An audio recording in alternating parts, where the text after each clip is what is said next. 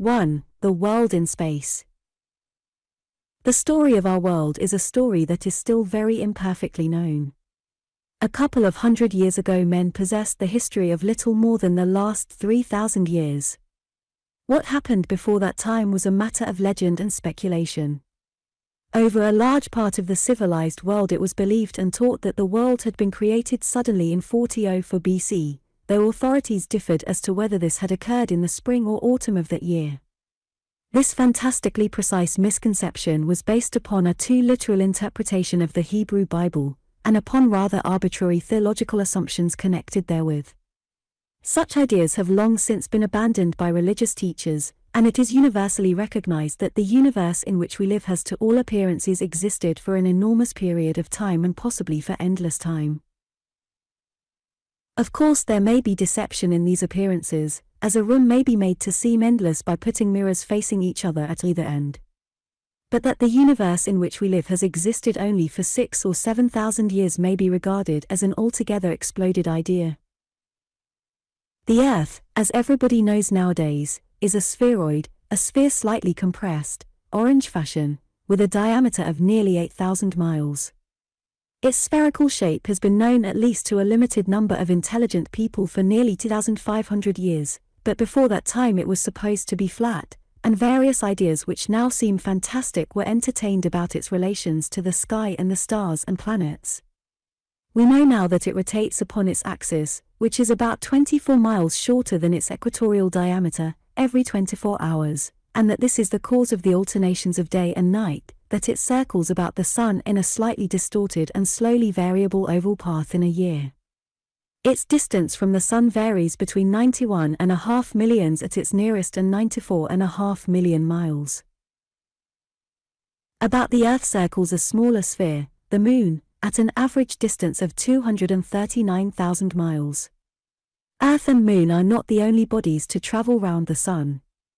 There are also the planets, Mercury and Venus, at distances of 36 and 67 millions of miles, and beyond the circle of the Earth and disregarding a belt of numerous smaller bodies, the planetoids, there are Mars, Jupiter, Saturn, Uranus and Neptune at mean distances of 141, 483, 886, 1782, and 1793 millions of miles respectively.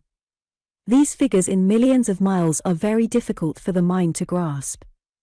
It may help the reader's imagination if we reduce the Sun and planets to a smaller, more conceivable scale.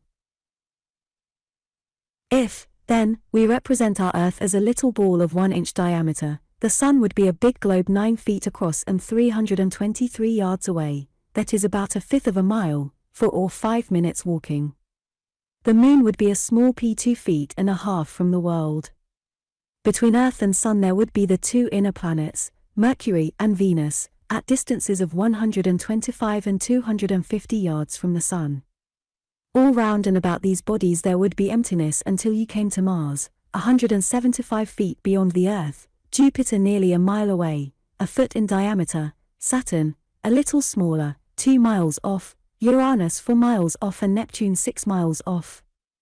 Then nothingness and nothingness except for small particles and drifting scraps of attenuated vapor for thousands of miles. The nearest star to Earth on this scale would be 40,000 miles away.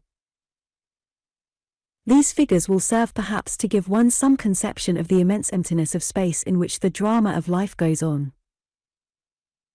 For in all this enormous vacancy of space we know certainly of life only upon the surface of our Earth.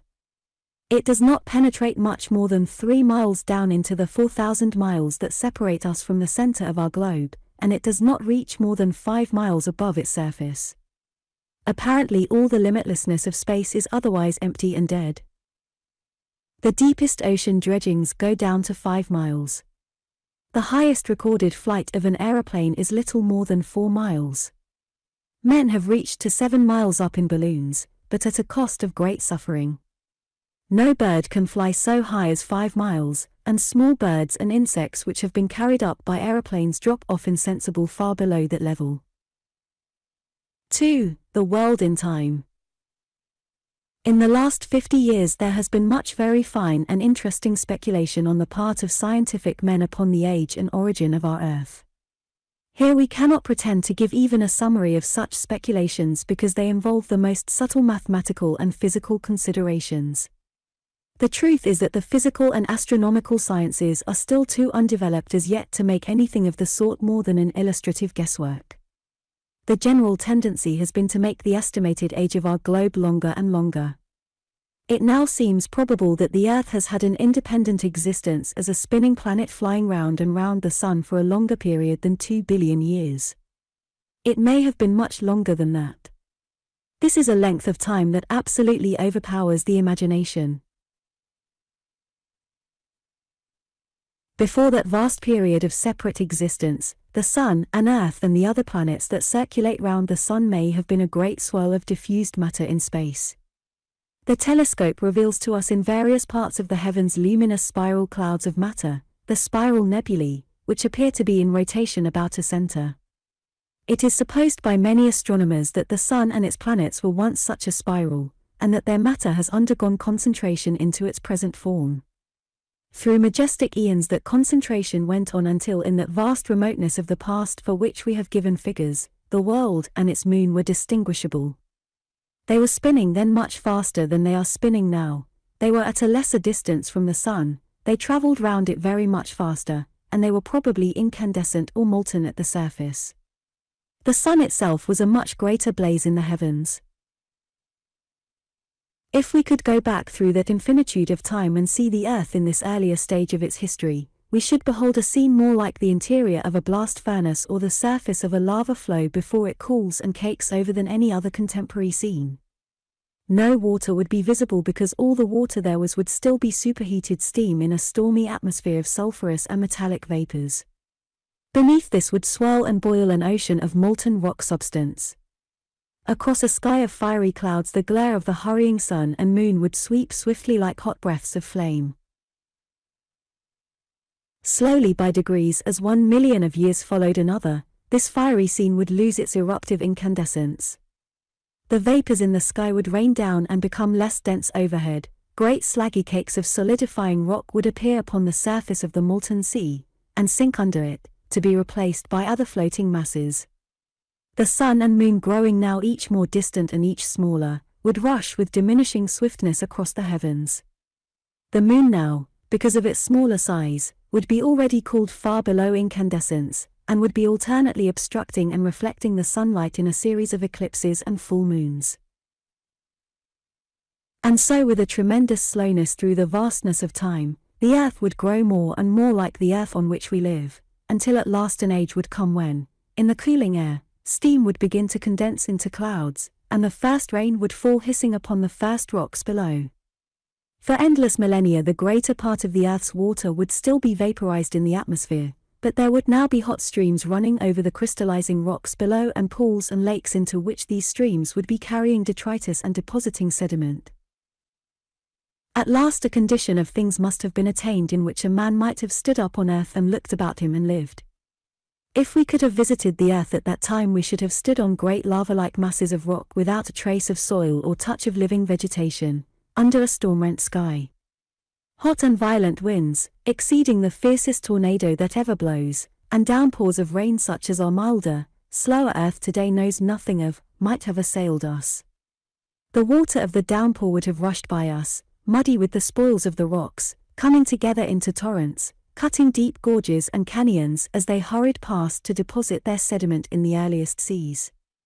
Through the clouds we should have glimpsed a great sun moving visibly across the sky, and in its wake and in the wake of the moon would have come a diurnal tide of earthquake and upheaval. And the moon, which nowadays keeps one constant face to Earth, would then have been rotating visibly and showing the side it now hides so inexorably. The Earth aged. 1 million years followed another, and the day lengthened, the sun grew more distant and milder, the moon's pace in the sky slackened, the intensity of rain and storm diminished and the water in the first seas increased and ran together into the ocean garment our planet henceforth wore. But there was no life as yet upon the Earth, the seas were lifeless, and the rocks were barren. 3. The beginnings of life. As everybody knows nowadays, the knowledge we possess of life before the beginnings of human memory and tradition is derived from the markings and fossils of living things in the stratified rocks. We find preserved in shale and slate, limestone, and sandstone, bones, shells, fibers, stems, fruits, footmarks, scratchings and the like, side by side with the ripple marks of the earliest tides and the pittings of the earliest rainfalls. It is by the sedulous examination of this record of the rocks that the past history of the Earth's life has been pieced together. That much nearly everybody knows today.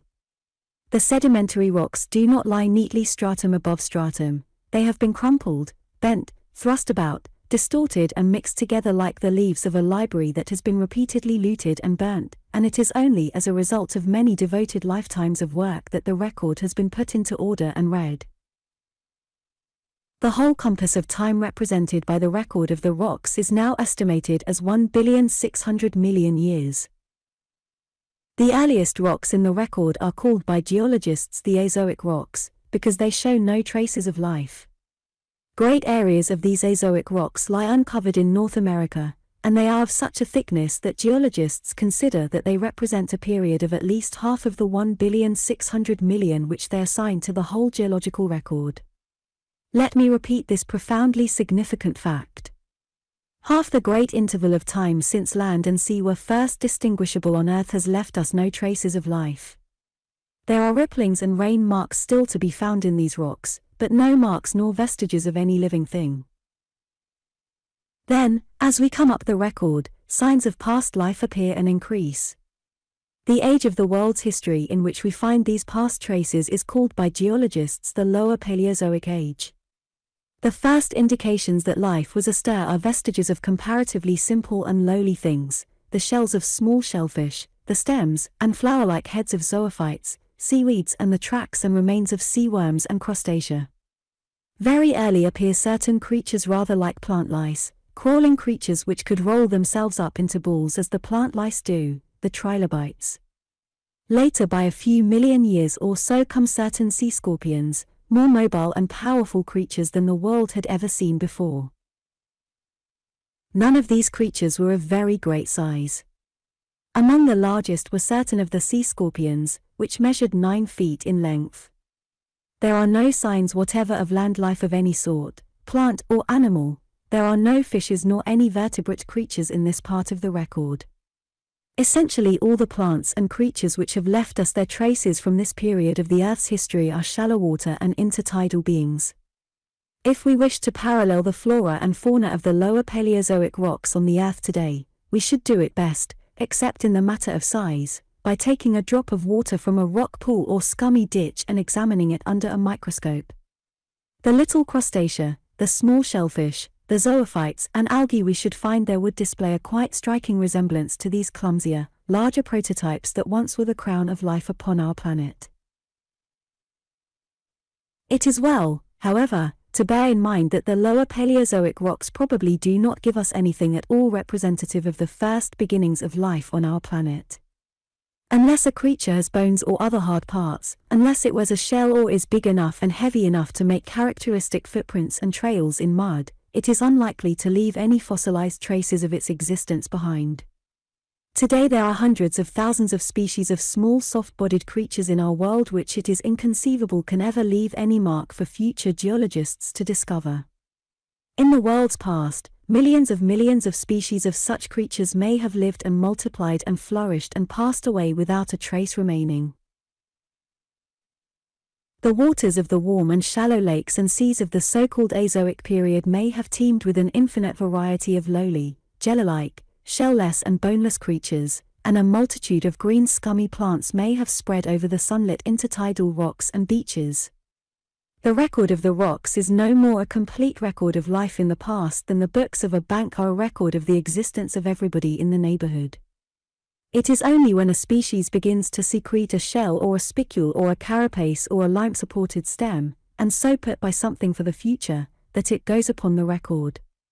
But in rocks of an age prior to those which bear any fossil traces, graphite, a form of uncombined carbon, is sometimes found, and some authorities consider that it may have been separated out from combination through the vital activities of unknown living things. 4. The Age of Fishes. In the days when the world was supposed to have endured for only a few thousand years, it was supposed that the different species of plants and animals were fixed and final. They had all been created exactly as they are today, each species by itself.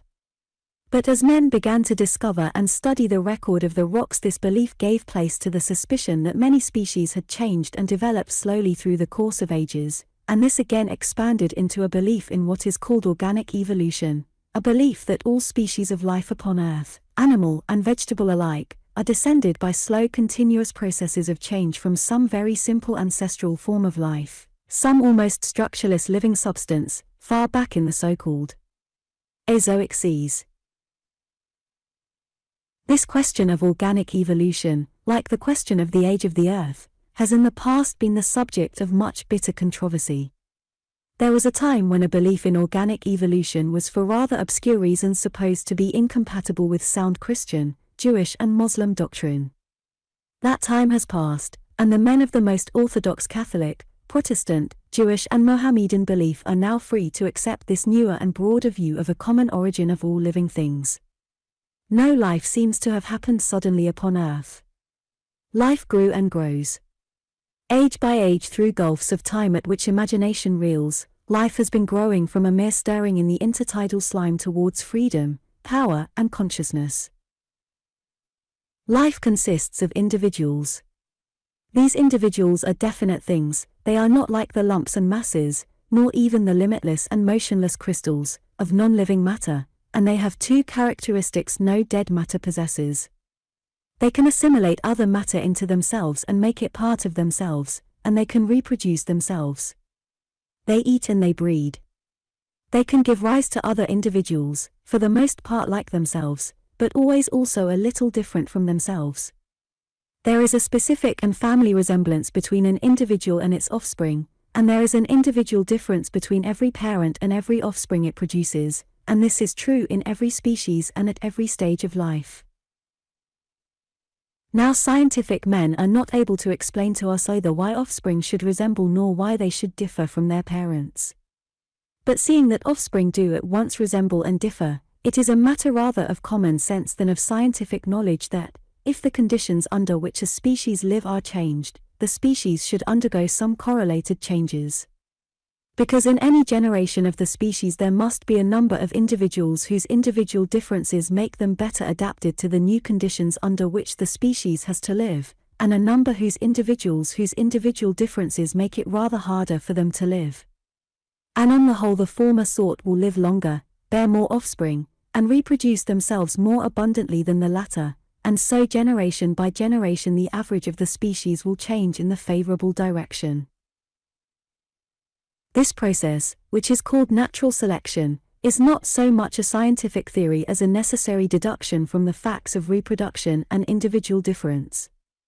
There may be many forces at work varying, destroying, and preserving species, about which science may still be unaware or undecided, but the man who can deny the operation of this process of natural selection upon life since its beginning must be either ignorant of the elementary facts of life or incapable of ordinary thought.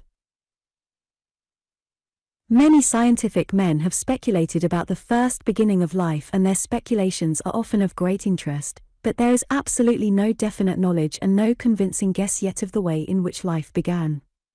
But nearly all authorities are agreed that it probably began upon mud or sand in warm sunlit shallow brackish water, and that it spread up the beaches to the intertidal lines and out to the open waters. That early world was a world of strong tides and currents. An incessant destruction of individuals must have been going on through their being swept up the beaches and dried, or by their being swept out to sea and sinking down out of reach of air and sun. Early conditions favored the development of every tendency to root and hold on, every tendency to form an outer skin and casing to protect the stranded individual from immediate desiccation. From the very earliest, any tendency to sensitivity to taste would turn the individual in the direction of food, and any sensitivity to light would assist it to struggle back out of the darkness of the sea deeps and caverns or to wriggle back out of the excessive glare of the dangerous shallows. Probably the first shells and body armor of living things were protections against drying rather than against active enemies.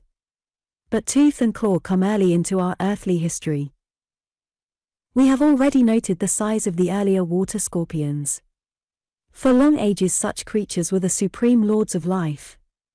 Then in a division of these Paleozoic rocks called the Silurian division, which many geologists now suppose to be as old as 500 million years, there appears a new type of being, equipped with eyes and teeth and swimming powers of an altogether more powerful kind.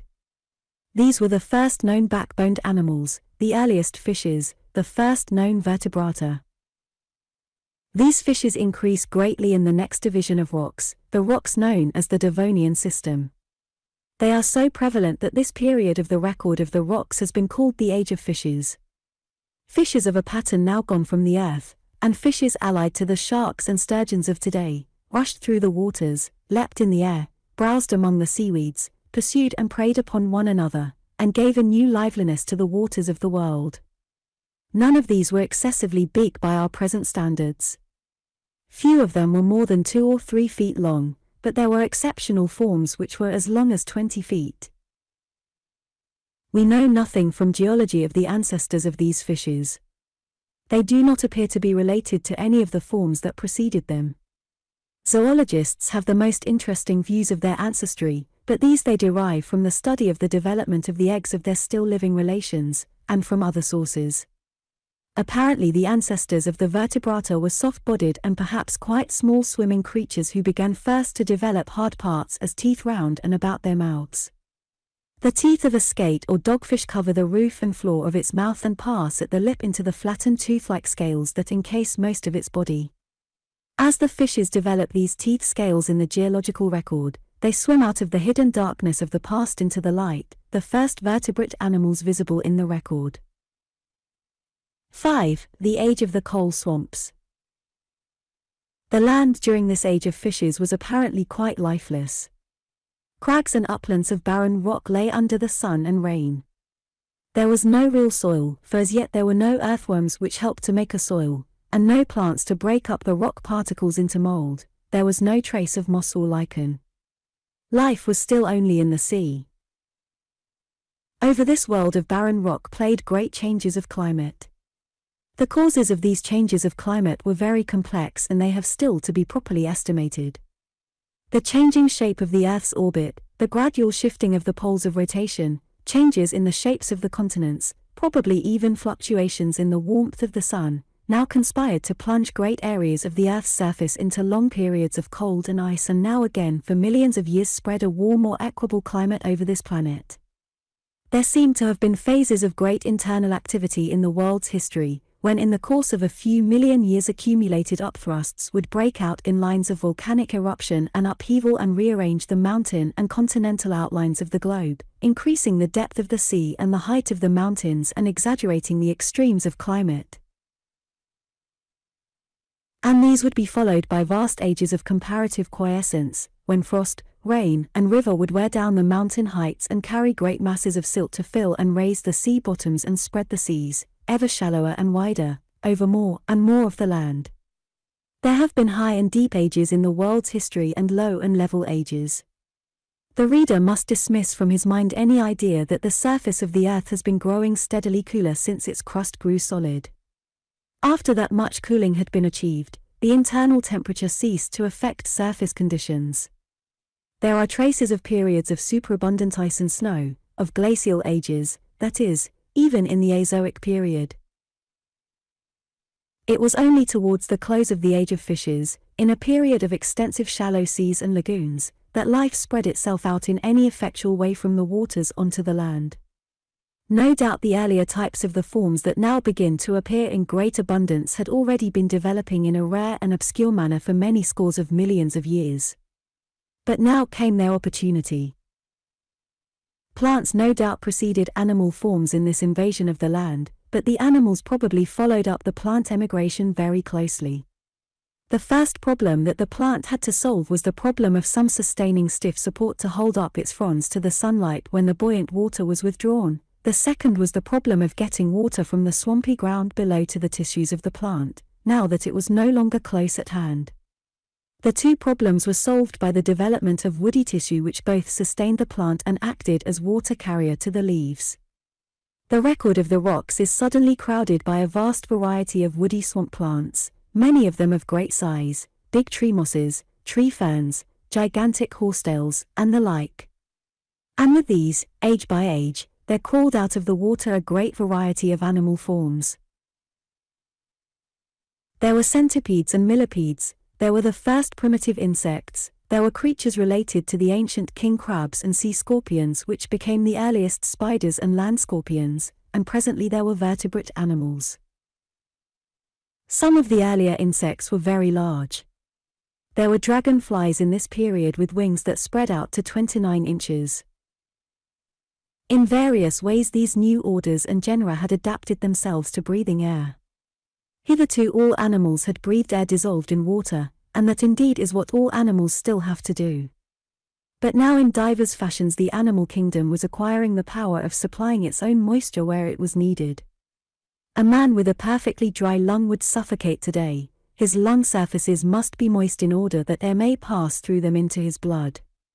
The adaptation to air breathing consists in all cases either in the development of a cover to the old-fashioned gills to stop evaporation, or in the development of tubes or other new breathing organs lying deep inside the body and moistened by a watery secretion.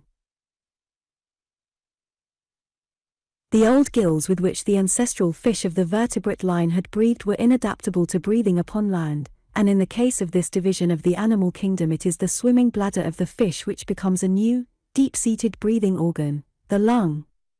The kind of animals known as amphibia, the frogs and newts of today, begin their lives in the water and breathe by gills, and subsequently the lung, developing in the same way as the swimming bladder of many fishes do, as a bag-like outgrowth from the throat, takes over the business of breathing, the animal comes out on land, and the gills dwindle and the gill slits disappear.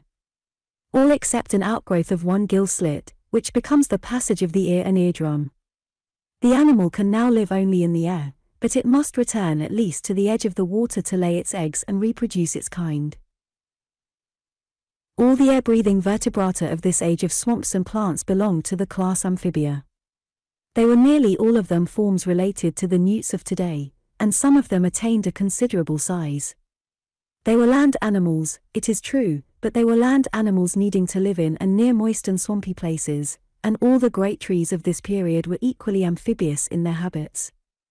None of them had yet developed fruits and seeds of a kind that could fall on land and develop with the help only of such moisture as dew and rain could bring. They all had to shed their spores in water, it would seem, if they were to germinate. It is one of the most beautiful interests of that beautiful science, comparative anatomy, to trace the complex and wonderful adaptations of living things to the necessities of existence in air. All living things, plants and animals alike, are primarily water things. For example, all the higher vertebrate animals above the fishes, up to and including man, pass through a stage in their development in the egg or before birth in which they have gill slits which are obliterated before the young emerge. The bare, water-washed eye of the fish is protected in the higher forms from drying up by eyelids and glands which secrete moisture. The weaker sound vibrations of air necessitate an eardrum. In nearly every organ of the body similar modifications and adaptations are to be detected, similar patchings up to meet aerial conditions. This Carboniferous age, this age of the amphibia, was an age of life in the swamps and lagoons and on the low banks among these waters. Thus far life had now extended. The hills and high lands were still quite barren and lifeless. Life had learnt to breathe air indeed, but it still had its roots in its native water. It still had to return to the water to reproduce its kind. 6. The Age of Reptiles. The abundant life of the Carboniferous period was succeeded by a vast cycle of dry and bitter ages. They are represented in the record of the rocks by thick deposits of sandstones and the like, in which fossils are comparatively few. The temperature of the world fluctuated widely, and there were long periods of glacial cold. Over great areas the former profusion of swamp vegetation ceased, and, overlaid by these newer deposits, it began that process of compression and mineralization that gave the world most of the coal deposits of today. But it is during periods of change that life undergoes its most rapid modifications, and under hardship that it learns its hardest lessons.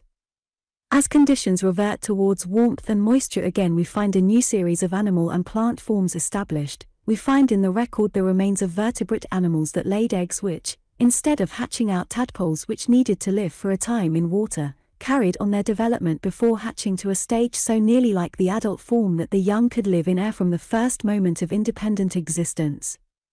Gills had been cut out altogether, and the gill slits only appeared as an embryonic phase. These new creatures without a tadpole stage were the reptiles. Concurrently there had been a development of seed-bearing trees, which could spread their seed, independently of swamp or lakes. There were now palm-like cycads and many tropical conifers, though as yet there were no flowering plants and no grasses. There was a great number of ferns. And there was now also an increased variety of insects. There were beetles, though bees and butterflies had yet to come. But all the fundamental forms of a new real land fauna and flora had been laid down during these vast ages of severity. This new land life needed only the opportunity of favorable conditions to flourish and prevail. Age by age and with abundant fluctuations that mitigation came. The still incalculable movements of the Earth's crust, the changes in its orbit, the increase and diminution of the mutual inclination of orbit and pole, worked together to produce a great spell of widely diffused warm conditions. The period lasted altogether, it is now supposed, upwards of 200 million years. It is called the Mesozoic period, to distinguish it from the altogether vaster Paleozoic and Azoic periods, together 1400 millions, that preceded it, and from the Cainozoic or New Life period that intervened between its close and the present time, and it is also called the Age of Reptiles because of the astonishing predominance and variety of this form of life. It came to an end some 80 million years ago. In the world today the genera of reptiles are comparatively few and their distribution is very limited. They are more various, it is true, than are the few surviving members of the order of the amphibia which once in the Carboniferous period ruled the world. We still have the snakes, the turtles and tortoises, the chelonia, the alligators and crocodiles, and the lizards. Without exception they are creatures requiring warmth all the year round, they cannot stand exposure to cold, and it is probable that all the reptilian beings of the Mesozoic suffered under the same limitation. It was a hothouse fauna, living amidst a hothouse flora. It endured no frosts. But the world had at least attained a real dry land fauna and flora as distinguished from the mud and swamp fauna and flora of the previous heyday of life upon Earth. All the sorts of reptile we know now were much more abundantly represented then. Great turtles and tortoises, big crocodiles, and many lizards and snakes, but in addition there was a number of series of wonderful creatures that have now vanished altogether from the earth. There was a vast variety of beings called the dinosaurs. Vegetation was now spreading over the lower levels of the world, reeds, breaks of fern and the like, and browsing upon this abundance came a multitude of herbivorous reptiles, which increased in size as the Mesozoic period rose to its climax. Some of these beasts exceeded in size any other land animals that have ever lived, they were as large as whales. The Diplodocus carnegie, for example, measured 84 feet from snout to tail. The Gigantosaurus was even greater, it measured 100 feet. Living upon these monsters was a swarm of carnivorous dinosaurs of a corresponding size. One of these, the Tyrannosaurus, is figured and described in many books as the last word in reptilian frightfulness. While these great creatures pastured and pursued amidst the fronds and evergreens of the Mesozoic jungles, another now vanished tribe of reptiles, with a bat-like development of the forelimbs, pursued insects and one another, first leapt and parachuted and presently flew amidst the fronds and branches of the forest trees. These were the pterodactyls. These were the first flying creatures with backbones, they mark a new achievement in the growing powers of vertebrate life. Moreover, some of the reptiles were returning to the sea waters. 3 groups of big swimming beings had invaded the sea from which their ancestors had come, the mosasaurs, the plesiosaurs, and ichthyosaurs. Some of these again approached the proportions of our present whales. The ichthyosaurs seem to have been quite seagoing creatures, but the plesiosaurs were a type of animal that has no cognate form today. The body was stout and big with paddles, adapted either for swimming or crawling through marshes, or along the bottom of shallow waters. The comparatively small head was poised on a vast snake of neck, altogether outdoing the neck of the swan. Either the plesiosaur swam and searched for food under the water and fed as the swan will do, or it lurked underwater and snatched at passing fish or beast. Such was the predominant land life throughout the Mesozoic age. It was by our human standards an advance upon anything that had preceded it.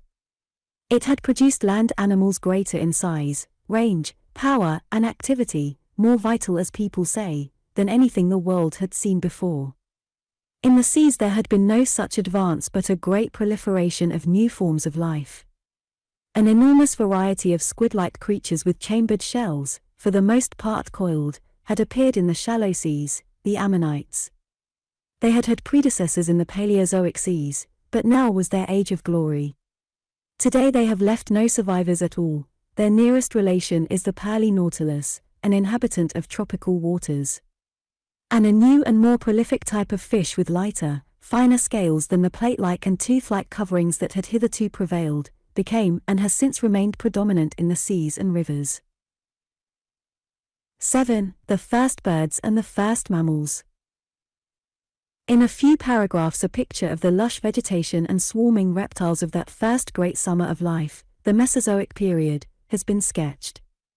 But while the dinosaurs lorded it over the hot selvas and marshy plains and the pterodactyls filled the forests with their flutterings and possibly with shrieks and croakings as they pursued the humming insect life of the still flowerless shrubs and trees, some less conspicuous and less abundant forms upon the margins of this abounding life were acquiring certain powers and learning certain lessons of endurance, that were to be of the utmost value to their race when at last the smiling generosity of sun and earth began to fade.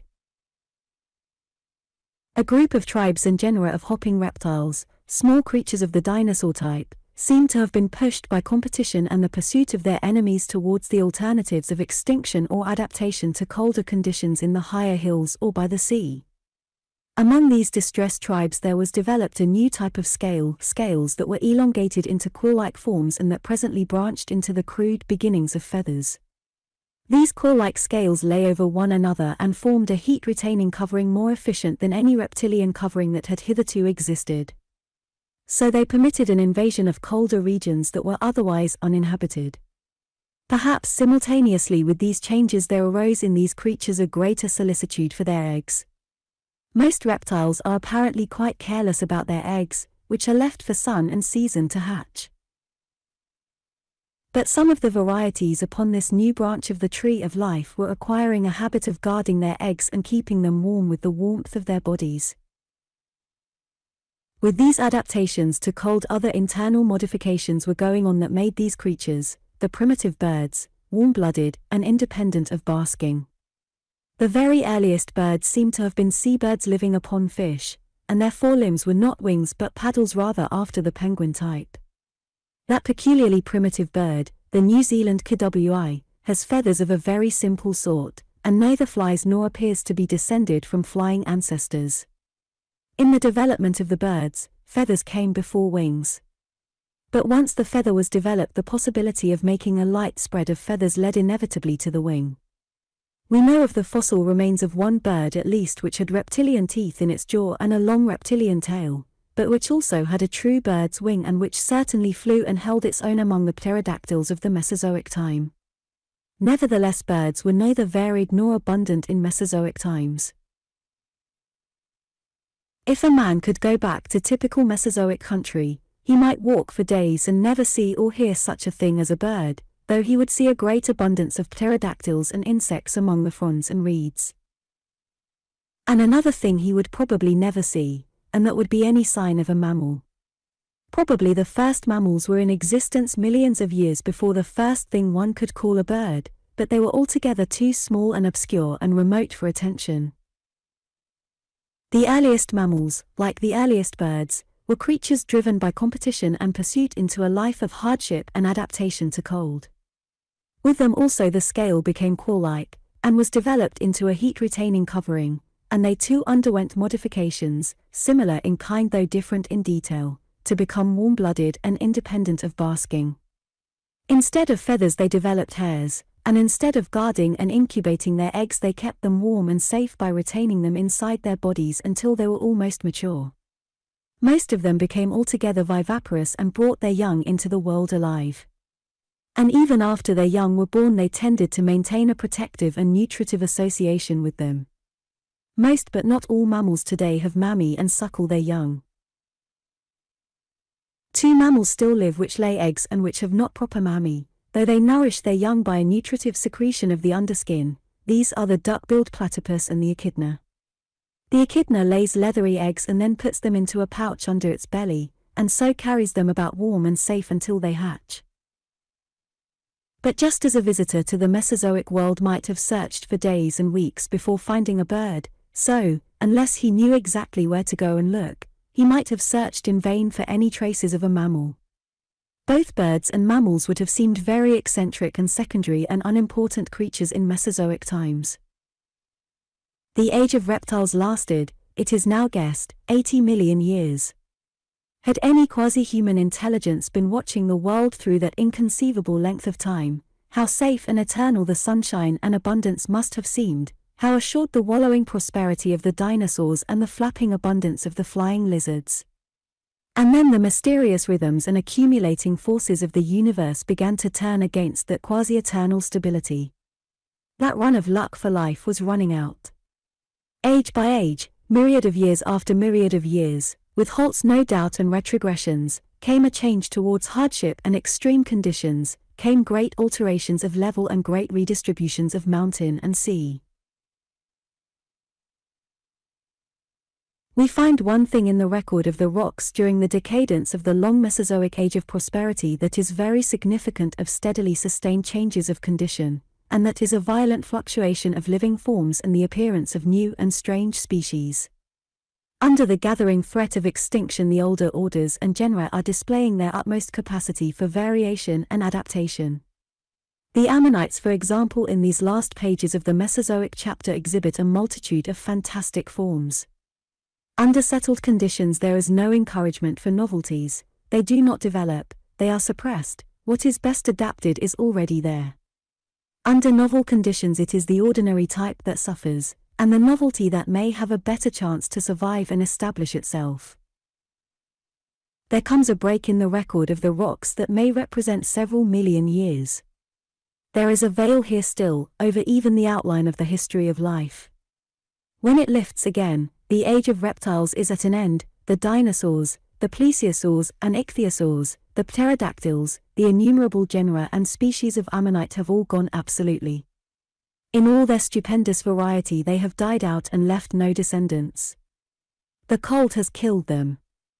All their final variations were insufficient, they had never hit upon survival conditions.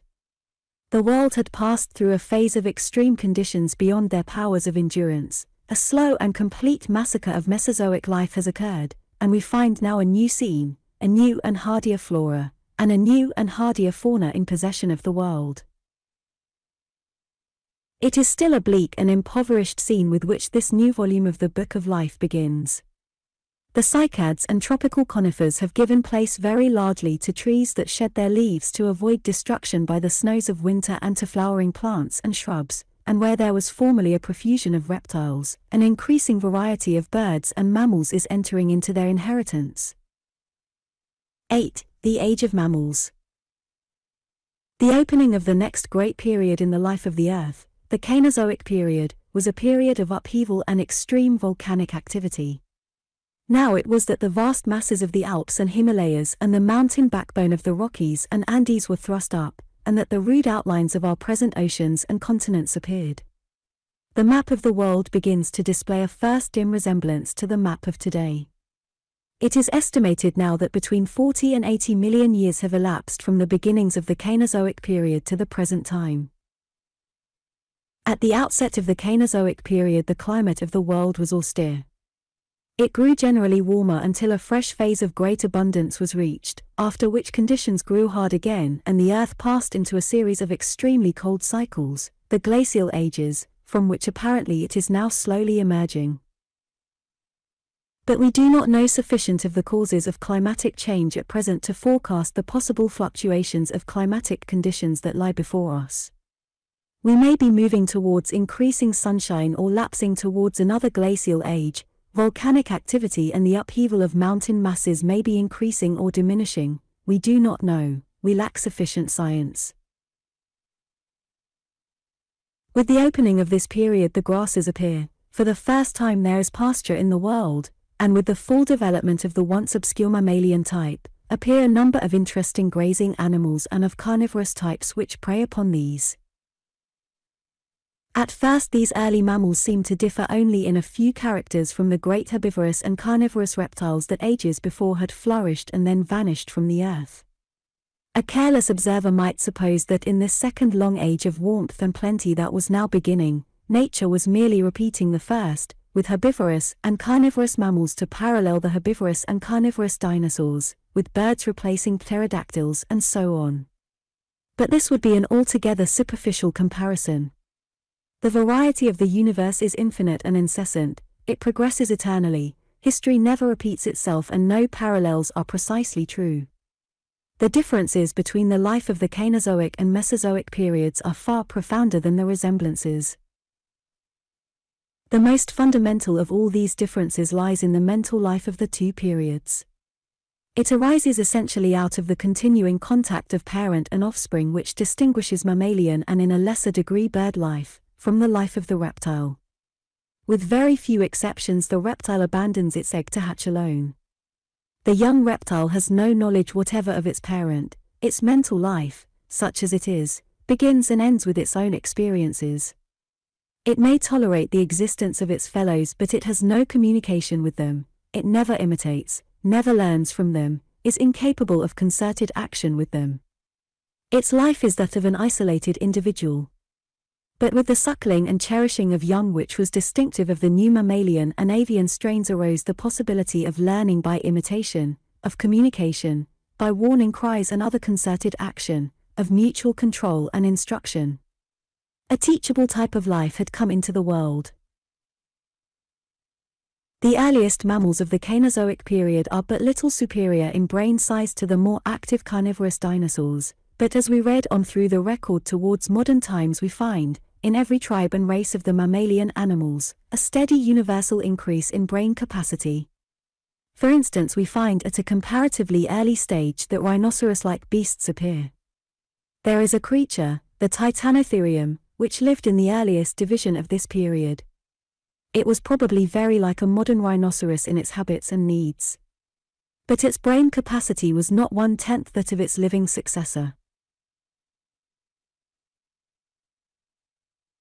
The earlier mammals probably parted from their offspring as soon as suckling was over, but, once the capacity for mutual understanding has arisen, the advantages of continuing the association are very great, and we presently find a number of mammalian species displaying the beginnings of a true social life and keeping together in herds, packs, and flocks, watching each other, imitating each other, taking warning from each other's acts and cries. This is something that the world had not seen before among vertebrate animals.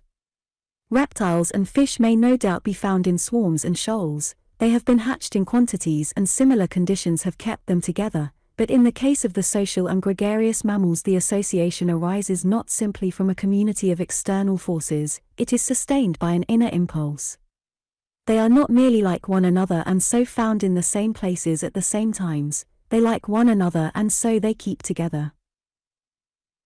This difference between the reptile world and the world of our human minds is one our sympathies seem unable to pass. We cannot conceive in ourselves the swift uncomplicated urgency of a reptile's instinctive motives, its appetites, fears, and hates. We cannot understand them in their simplicity because all our motives are complicated, ours are balances and resultants and not simple urgencies. But the mammals and birds have self-restraint and consideration for other individuals, a social appeal, a self-control that is, at its lower level, after our own fashion. We can in consequence establish relations with almost all sorts of them. When they suffer they utter cries and make movements that rouse our feelings. We can make understanding pets of them with a mutual recognition. They can be tamed to self-restraint towards us, domesticated and taught. That unusual growth of brain, which is the central fact of Cainozoic times, marks a new communication and interdependence of individuals. It foreshadows the development of human societies of which we shall soon be telling. As the Cainozoic period unrolled, the resemblance of its flora and fauna to the plants and animals that inhabit the world today increased. The big clumsy Euanthatheres and Titanotheres, the Entelodonts and Hyracodons, big clumsy brutes like nothing living, disappeared. On the other hand, a series of forms led up by steady degrees from grotesque and clumsy predecessors to the giraffes, camels, horses, elephants, deer, dogs, and lions and tigers of the existing world. The evolution of the horse is particularly legible upon the geological record. We have a fairly complete series of forms from a small tapir-like ancestor in the early Cainozoic. Another line of development that has now been pieced together with some precision is that of the llamas and camels. 9. Monkeys, apes and submen. Naturalists divide the class Mammalia into a number of orders. At the head of these is the order Primates, which includes the lemurs, the monkeys, apes and man. Their classification was based originally upon anatomical resemblances and took no account of any mental qualities. Now the past history of the primates is one very difficult to decipher in the geological record. They are for the most part animals which live in forests like the lemurs and monkeys or in bare rocky places like the baboons. They are rarely drowned and covered up by sediment, nor are most of them very numerous species, and so they do not figure so largely among the fossils as the ancestors of the horses, camels, and so forth do. But we know that quite early in the Cainozoic period, that is to say some 40 million years ago or so, primitive monkeys and lemuroid creatures had appeared, poorer in brain and not so specialized as their later successors. The great world summer of the Middle Cainozoic period drew at last to an end. It was to follow those other two great summers in the history of life, the summer of the coal swamps and the vast summer of the Age of Reptiles. Once more the earth spun towards an ice age. The world chilled, grew milder for a time and chilled again. In the warm past, hippopotami had wallowed through a lush subtropical vegetation, and a tremendous tiger with fangs like sabers, the saber-toothed tiger, had hunted its prey where now the journalists of Fleet Street go to and fro. Now came a bleaker age and still bleaker ages. A great weeding and extinction of species occurred. A woolly rhinoceros, adapted to a cold climate, and the mammoth, a big woolly cousin of the elephants, the Arctic muskox and the reindeer passed across the scene. Then century by century the Arctic ice cap, the wintry death of the Great Ice Age, crept southward. In England it came almost down to the Thames, in America it reached Ohio. There would be warmer spells of a few thousand years and relapses towards a bitterer cold. Geologists talk of these wintry phases as the first, second, third and fourth glacial ages, and of the interludes as interglacial periods. We live today in a world that is still impoverished and scarred by that terrible winter. The first glacial age was coming on 600,000 years ago, the fourth glacial age reached its bitterest some 50,000 years ago. And it was amidst the snows of this long universal winter that the first man-like beings lived upon our planet. By the Middle Cainozoic period there have appeared various apes with many quasi-human attributes of the jaws and leg bones, but it is only as we approach these glacial ages that we find traces of creatures that we can speak of as almost human. These traces are not bones but implements. In Europe, in deposits of this period, between 500,000 and 1 million years old, we find flints and stones that have evidently been chipped intentionally by some handy creature desirous of hammering, scraping or fighting with the sharpened edge. These things have been called eoliths, dawn stones. In Europe there are no bones nor other remains of the creature which made these objects, simply the objects themselves. For all the certainty we have it may have been some entirely human but intelligent monkey. But at Trinil in Java, in accumulations of this age, a piece of a skull and various teeth and bones have been found of a sort of ape man, with a brain case bigger than that of any living apes, which seems to have walked erect. This creature is now called Pithecanthropus erectus, the walking ape man, and the little trayful of its bones is the only help our imaginations have as yet in figuring to ourselves the makers of the eoliths. It is not until we come to sands that are almost 250,000 years old that we find any other particle of a subhuman being. But there are plenty of implements, and they are steadily improving in quality as we read on through the record. They are no longer clumsy eoliths, they are now shapely instruments made with considerable skill. And they are much bigger than the similar implements afterwards made by true man. Then, in a sandpit at Heidelberg, appears a single quasi-human jawbone, a clumsy jawbone, absolutely chinless, far heavier than a true human jawbone and narrower, so that it is improbable the creature's tongue could have moved about for articulate speech.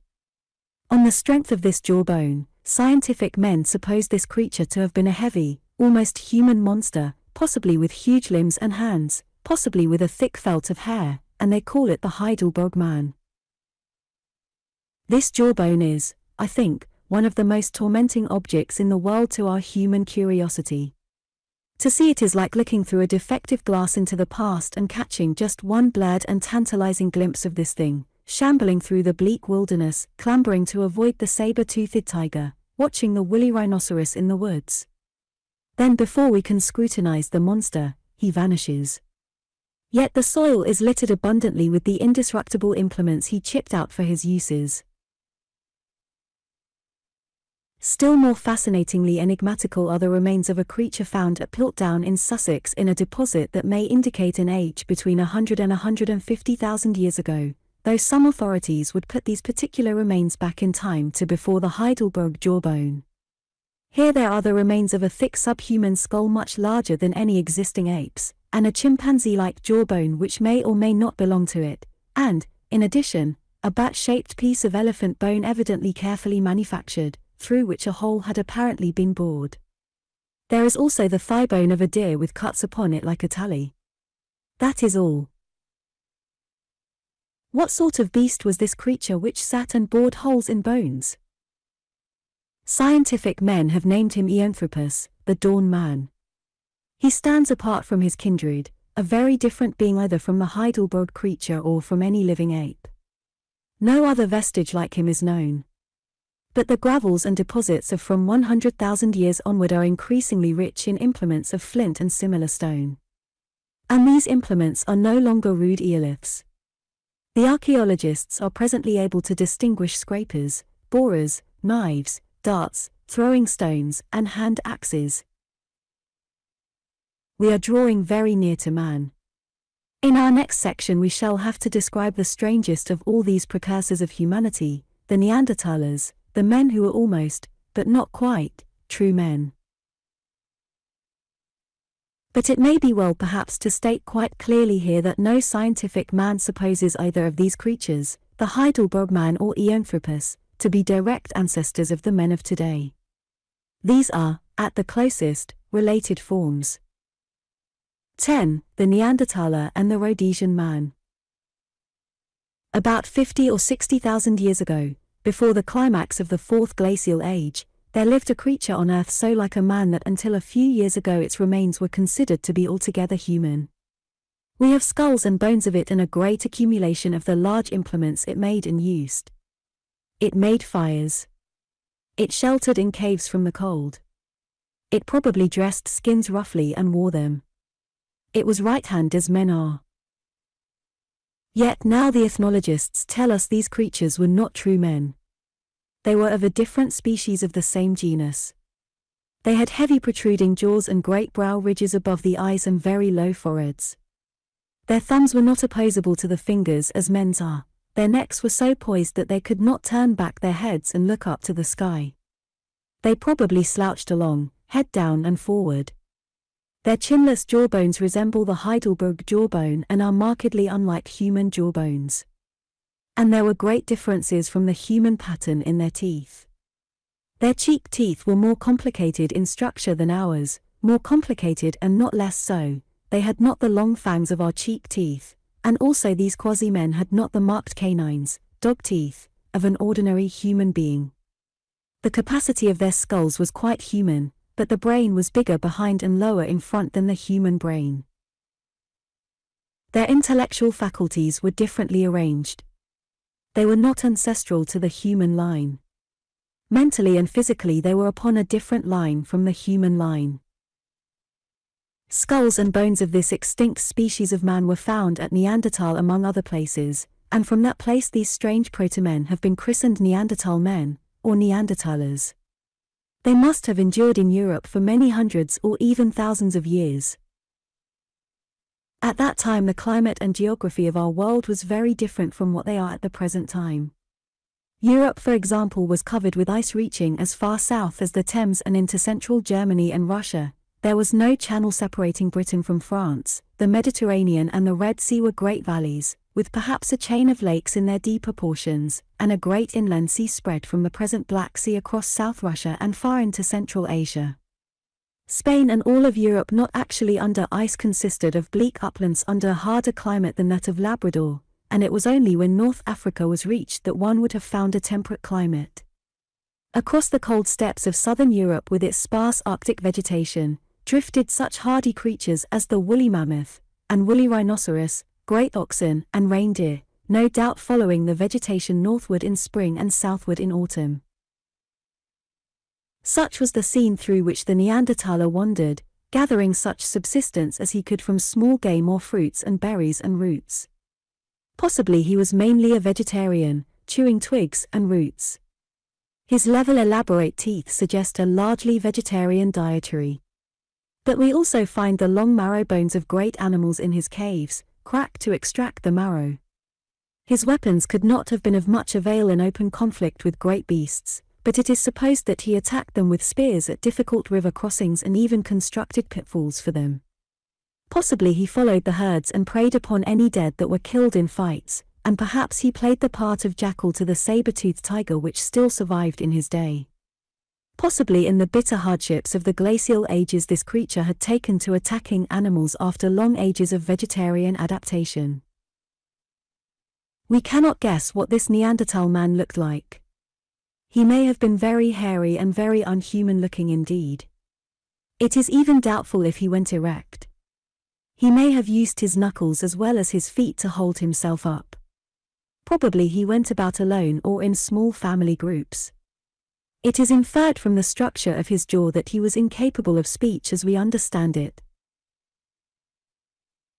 For thousands of years these Neanderthalers were the highest animals that the European area had ever seen, and then some 30 or 35,000 years ago as the climate grew warmer a race of kindred beings, more intelligent, knowing more, talking and cooperating together, came drifting into the Neanderthalers' world from the south.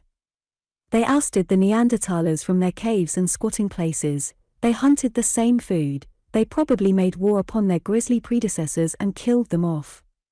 These newcomers from the south or the east, for at present we do not know their region of origin, who at last drove the Neanderthalers out of existence altogether, were beings of our own blood and kin, the first true men. Their brain cases and thumbs and necks and teeth were anatomically the same as our own.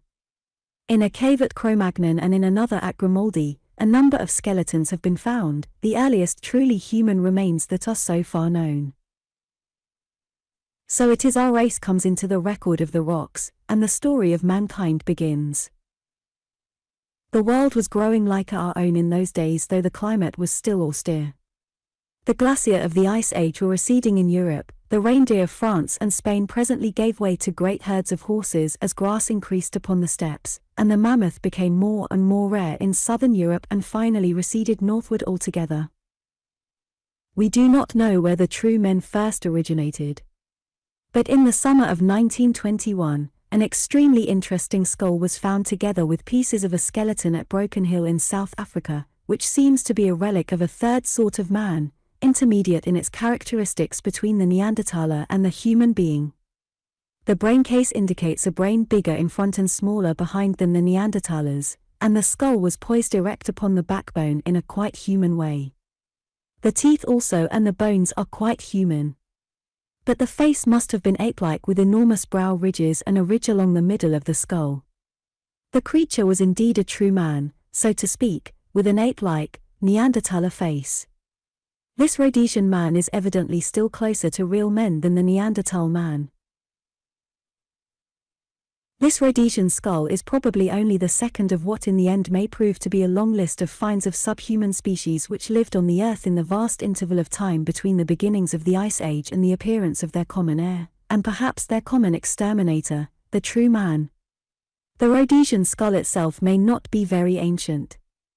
Up to the time of publishing this book there has been no exact determination of its probable age. It may be that this subhuman creature survived in South Africa until quite recent times. 11. The first true men. The earliest signs and traces at present known to science, of a humanity which is indisputably kindred with ourselves, have been found in Western Europe and particularly in France and Spain.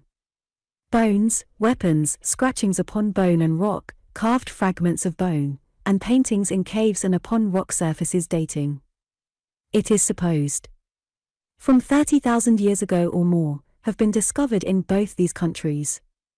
Spain is at present the richest country in the world in these first relics of our real human ancestors. Of course, our present collections of these things are the merest beginnings of the accumulations we may hope for in the future, when there are searchers enough to make a thorough examination of all possible sources and when other countries in the world, now inaccessible to archaeologists, have been explored in some detail. The greater part of Africa and Asia has never even been traversed yet by a trained observer interested in these matters and free to explore, and we must be very careful therefore not to conclude that the early true men were distinctively inhabitants of Western Europe or that they first appeared in that region. In Asia or Africa or submerged beneath the sea of today there may be richer and much earlier deposits of real human remains than anything that has yet come to light. I write in Asia or Africa, and I do not mention America because so far there have been no finds at all of any of the higher primates, either of great apes, submen, Neanderthalers nor early true men. This development of life seems to have been an exclusively Old World development, and it was only apparently at the end of the Old Stone Age that human beings first made their way across the land connection that is now cut by Bering Straits, into the American continent. These first real human beings we know of in Europe appear already to have belonged to one or other of at least two very distinct races. One of these races was of a very high type indeed, it was tall and big-brained. One of the women's skulls found exceeds in capacity that of the average man of today. One of the men's skeletons is over 6 feet in height. The physical type resembled that of the North American Indian. From the Cro-Magnon cave in which the first skeletons were found, these people have been called Cro-Magnons. They were savages, but savages of a high order. The second race, the race of the Grimaldi cave remains, was distinctly Negroid in its characters. Its nearest living affinities are the Bushmen and Hottentots of South Africa. It is interesting to find at the very outset of the known human story that mankind was already racially divided into at least two main varieties, and one is tempted to such unwarrantable guesses as that the former race was probably brownish rather than black and that it came from the east or north, and that the latter was blackish rather than brown and came from the equatorial south.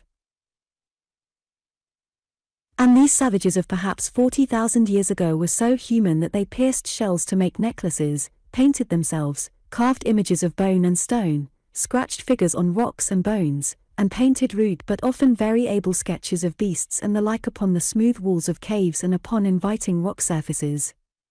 They made a great variety of implements, much smaller in scale and finer than those of the Neanderthal men. We have now in our museums great quantities of their implements, their statuettes, their rock drawings and the like. The earliest of them were hunters. Their chief pursuit was the wild horse, the little bearded pony of that time. They followed it as it moved after pasture. And also they followed the bison. They knew the mammoth, because they have left us strikingly effective pictures of that creature. To judge by one rather ambiguous drawing, they trapped and killed it. They hunted with spears and throwing stones. They do not seem to have had the bow, and it is doubtful if they had yet learnt to tame any animals. They had no dogs. There is one carving of a horse's head and one or two drawings that suggest a bridled horse, with a twisted skin or tendon round it. But the little horses of that age and region could not have carried a man, and if the horse was domesticated it was used as a led horse. It is doubtful and improbable that they had yet learnt the rather unnatural use of animals' milk as food. They do not seem to have erected any buildings, though they may have had tents of skins, and though they made clay figures they never rose to the making of pottery. Since they had no cooking implements, their cookery must have been rudimentary or non-existent. They knew nothing of cultivation and nothing of any sort of basket work or woven cloth. Except for their robes of skin or fur, they were naked, painted savages. These earliest known men hunted the open steppes of Europe for 100 centuries perhaps, and then slowly drifted and changed before a change of climate. Europe, century by century, was growing milder and damper. Reindeer receded northward and eastward, and bison and horse followed. The steppes gave way to forests, and red deer took the place of horse and bison. There is a change in the character of the implements with this change in their application.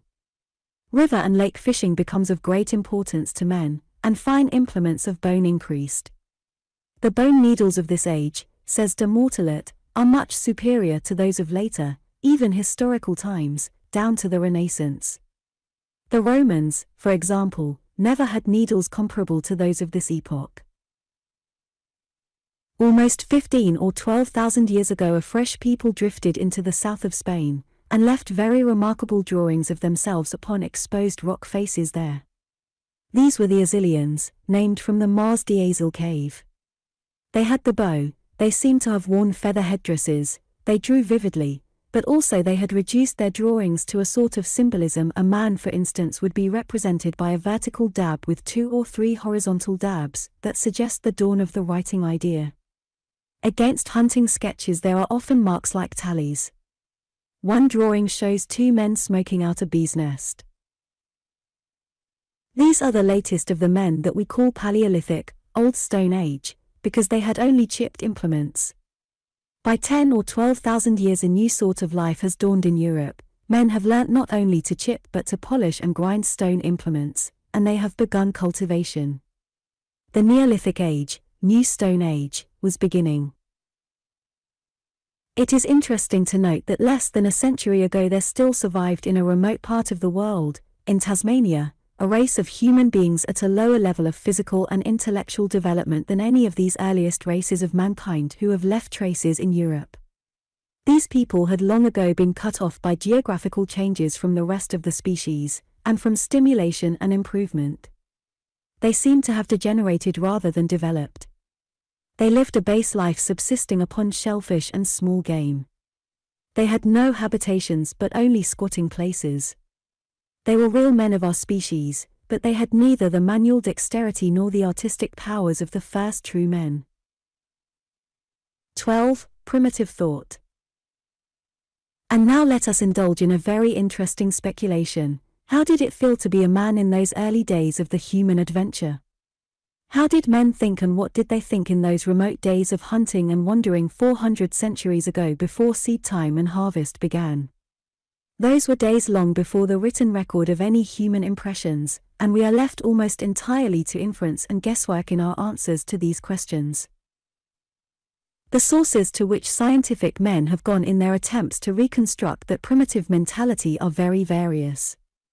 Recently the science of psychoanalysis, which analyzes the way in which the egotistic and passionate impulses of the child are restrained, suppressed, modified or overlaid, to adapt them to the needs of social life, seems to have thrown a considerable amount of light upon the history of primitive society, and another fruitful source of suggestion has been the study of the ideas and customs of such contemporary savages as still survive. Again, there is a sort of mental fossilization which we find in folklore and the deep-lying irrational superstitions and prejudices that still survive among modern civilized people.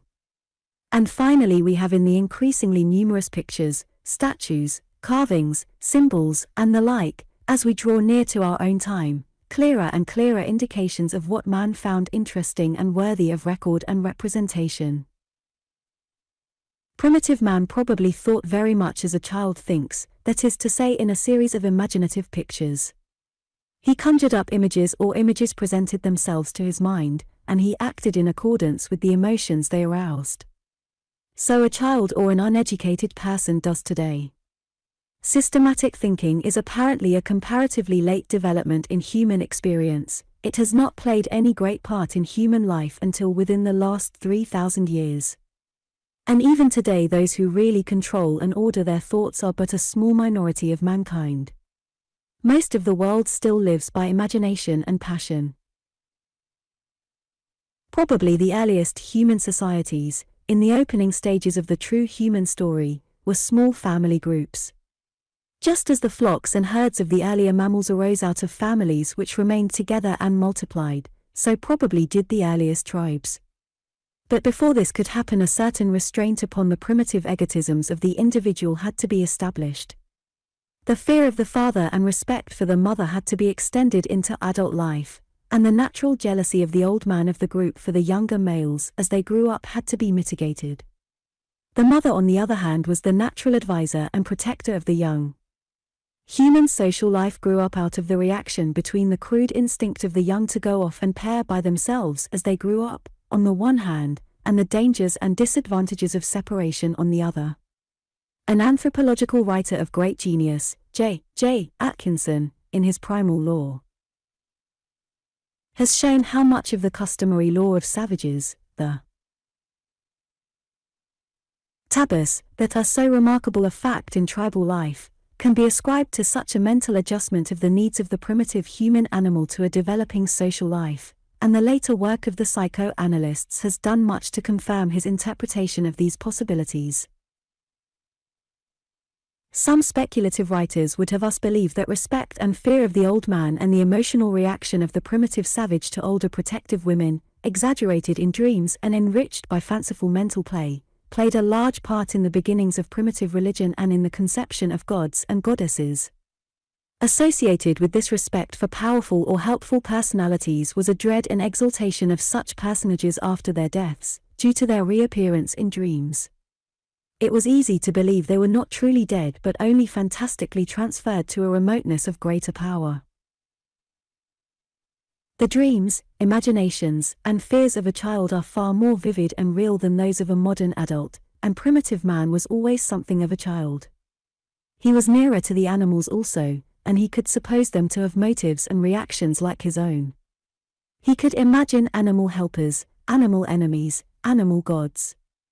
One needs to have been an imaginative child oneself to realize again how important, significant, portentous, or friendly, strangely shaped rocks, lumps of wood, exceptional trees, or the like may have appeared to the men of the old Stone Age, and how dream and fancy would create stories and legends about such things that would become credible as they told them. Some of these stories would be good enough to remember and tell again. The women would tell them to the children and so establish a tradition. To this day, most imaginative children invent long stories in which some favorite doll or animal or some fantastic semi-human being figures as the hero, and primitive man probably did the same, with a much stronger disposition to believe his hero real. For the very earliest of the true men that we know of were probably quite talkative beings. In that way they have differed from the Neanderthalers and had an advantage over them. The Neanderthaler may have been a dumb animal. Of course, the primitive human speech was probably a very scanty collection of names, and may have been eked out with gestures and signs.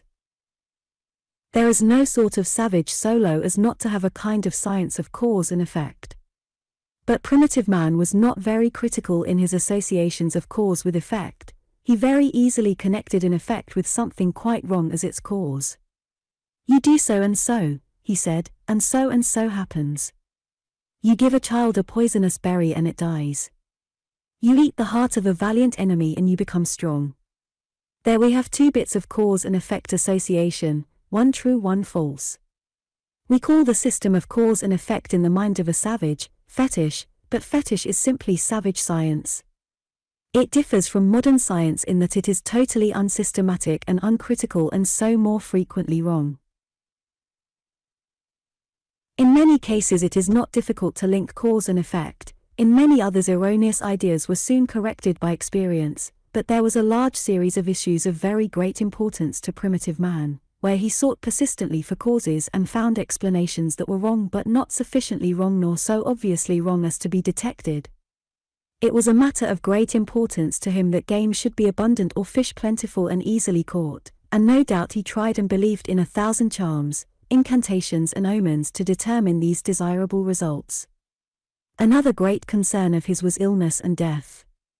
Occasionally infections crept through the land and men died of them. Occasionally men were stricken by illness and died or were enfeebled without any manifest cause. This too must have given the hasty, emotional mind of primitive man much feverish exercise. Dreams and fantastic guesses made him blame this, or appeal for help to that man or beast or thing. He had the child's aptitude for fear and panic. Quite early in the little human tribe, older, steadier minds sharing the fears, sharing the imaginations, but a little more forceful than the others, must have asserted themselves, to advise, to prescribe, to command. This they declared unpropitious and that imperative, this an omen of good and that an omen of evil. The expert in fetish, the medicine man, was the first priest. He exhorted, he interpreted dreams, he warned, he performed the complicated hocus-pocus that brought luck or averted calamity. Primitive religion was not so much what we now call religion as practice and observance, and the early priest dictated what was indeed an arbitrary primitive practical science. 13. The Beginnings of Cultivation. We are still very ignorant about the beginnings of cultivation and settlement in the world, although a vast amount of research and speculation has been given to these matters in the last 50 years. All that we can say with any confidence at present is that somewhere about 15,000 and 12,000 BC, while the Assyrian people were in the south of Spain and while the remnants of the earlier hunters were drifting northward and eastward, somewhere in North Africa or Western Asia or in that great Mediterranean valley that is now submerged under the waters of the Mediterranean Sea, there were people who, age by age, were working out two vitally important things: they were beginning cultivation and they were domesticating animals. They were also beginning to make, in addition to the chipped implements of their hunter forebears, implements of polished stone. They had discovered the possibility of basketwork and roughly woven textiles of plant fiber, and they were beginning to make a rudely modeled pottery. They were entering upon a new phase in human culture, the Neolithic phase, New Stone Age, as distinguished from the Paleolithic, Old Stone, phase of the Cro-Magnons, the Grimaldi people, the Assyrians, and their like. 1 Slowly these Neolithic people spread over the warmer parts of the world, and the arts they had mastered, the plants and animals they had learnt to use, spread by imitation and acquisition even more widely than they did. By 10,000 BC, most of mankind was at the Neolithic level. Now the ploughing of land, the sowing of seed, the reaping of harvest, threshing and grinding, may seem the most obviously reasonable steps to a modern mind, just as to a modern mind it is a commonplace that the world is round. What else could you do? People will ask. What else can it be? But to the primitive man of 20,000 years ago, neither of the systems of action and reasoning that seem so sure and manifest to us today were at all obvious. He felt his way to effectual practice through a multitude of trials and misconceptions, with fantastic and unnecessary elaborations and false interpretations at every turn. Somewhere in the Mediterranean region, wheat grew wild, and man may have learnt to pound and then grind up its seeds for food long before he learnt to sow. He reaped before he sowed. And it is a very remarkable thing that throughout the world, wherever there is sowing and harvesting, there is still traceable the vestiges of a strong primitive association of the idea of sowing with the idea of a blood sacrifice, and primarily of the sacrifice of a human being. The study of the original entanglement of these two things is a profoundly attractive one to the curious mind. The interested reader will find it very fully developed in that monumental work, Sir J. G. Fraser's Golden Bough. It was an entanglement, we must remember, in the childish, dreaming, myth-making primitive mind. No reasoned process will explain it. But in that world of 12,000 to 20,000 years ago, it would seem that whenever seed time came round to the Neolithic peoples, there was a human sacrifice. And it was not the sacrifice of any mean or outcast person, it was the sacrifice usually of a chosen youth or maiden, a youth more often who was treated with profound deference and even worship up to the moment of his immolation. He was a sort of sacrificial god-king, and all the details of his killing had become a ritual directed by the old, knowing men and sanctioned by the accumulated usage of ages. At first, primitive men, with only a very rough idea of the seasons, must have found great difficulty in determining when was the propitious moment for the seed-time sacrifice and the sowing. There is some reason for supposing that there was an early stage in human experience when men had no idea of a year. The first chronology was in lunar months. It is supposed that the years of the biblical patriarchs are really moons, and the Babylonian calendar shows distinct traces of an attempt to reckon seed time by taking 13 lunar months to see it round. This lunar influence upon the calendar reaches down to our own days. If usage did not dull our sense of its strangeness, we should think it a very remarkable thing indeed that the Christian Church does not commemorate the crucifixion and resurrection of Christ on the proper anniversaries but on dates that vary year by year with the phases of the moon. It may be doubted whether the first agriculturalists made any observation of the stars. It is more likely that stars were first observed by migratory herdsmen, who found them a convenient mark of direction. But once their use in determining seasons was realized, their importance to agriculture became very great. The seed-time sacrifice was linked up with the southing or northing of some prominent star. A myth and worship of that star was for primitive man an almost inevitable consequence. It is easy to see how important the man of knowledge and experience, the man who knew about the blood sacrifice and the stars, became in this early Neolithic world. The fear of uncleanness and pollution, and the methods of cleansing that were advisable, constituted another source of power for the knowledgeable men and women. For there have always been witches as well as wizards, and priestesses as well as priests. The early priest was really not so much a religious man as a man of applied science. His science was generally empirical and often bad. He kept it secret from the generality of men very jealously, but that does not alter the fact that his primary function was knowledge and that his primary use was a practical use. 12 or 15,000 years ago, in all the warm and fairly well-watered parts of the Old World, these Neolithic human communities, with their class and tradition of priests and priestesses and their cultivated fields and their development of villages and little walled cities, were spreading. Age by age a drift and exchange of ideas went on between these communities. Elliott Smith and Rivers have used the term Heliolithic culture for the culture of these first agricultural peoples. Heliolithic, sun and stone, is not perhaps the best possible word to use for this, but until scientific men give us a better one we shall have to use it. Originating somewhere in the Mediterranean and Western Asiatic area, it spread age by age eastward and from island to island across the Pacific until it may even have reached America and mingled with the more primitive ways of living of the Mongoloid immigrants coming down from the north. Wherever the brownish people with the Heliolithic culture went, they took with them all or most of a certain group of curious ideas and practices. Some of them are such queer ideas that they call for the explanation of the mental expert. They made pyramids and great mounds, and set up great circles of big stones, perhaps to facilitate the astronomical observation of the priests. They made mummies of some or all of their dead. They tattooed and circumcised. They had the old custom, known as the couvade, of sending the father to bed and rest when a child was born, and they had as a luck symbol the well-known swastika. If we were to make a map of the world with dots to show how far these group practices have left their traces, we should make a belt along the temperate and subtropical coasts of the world from Stonehenge and Spain across the world to Mexico and Peru.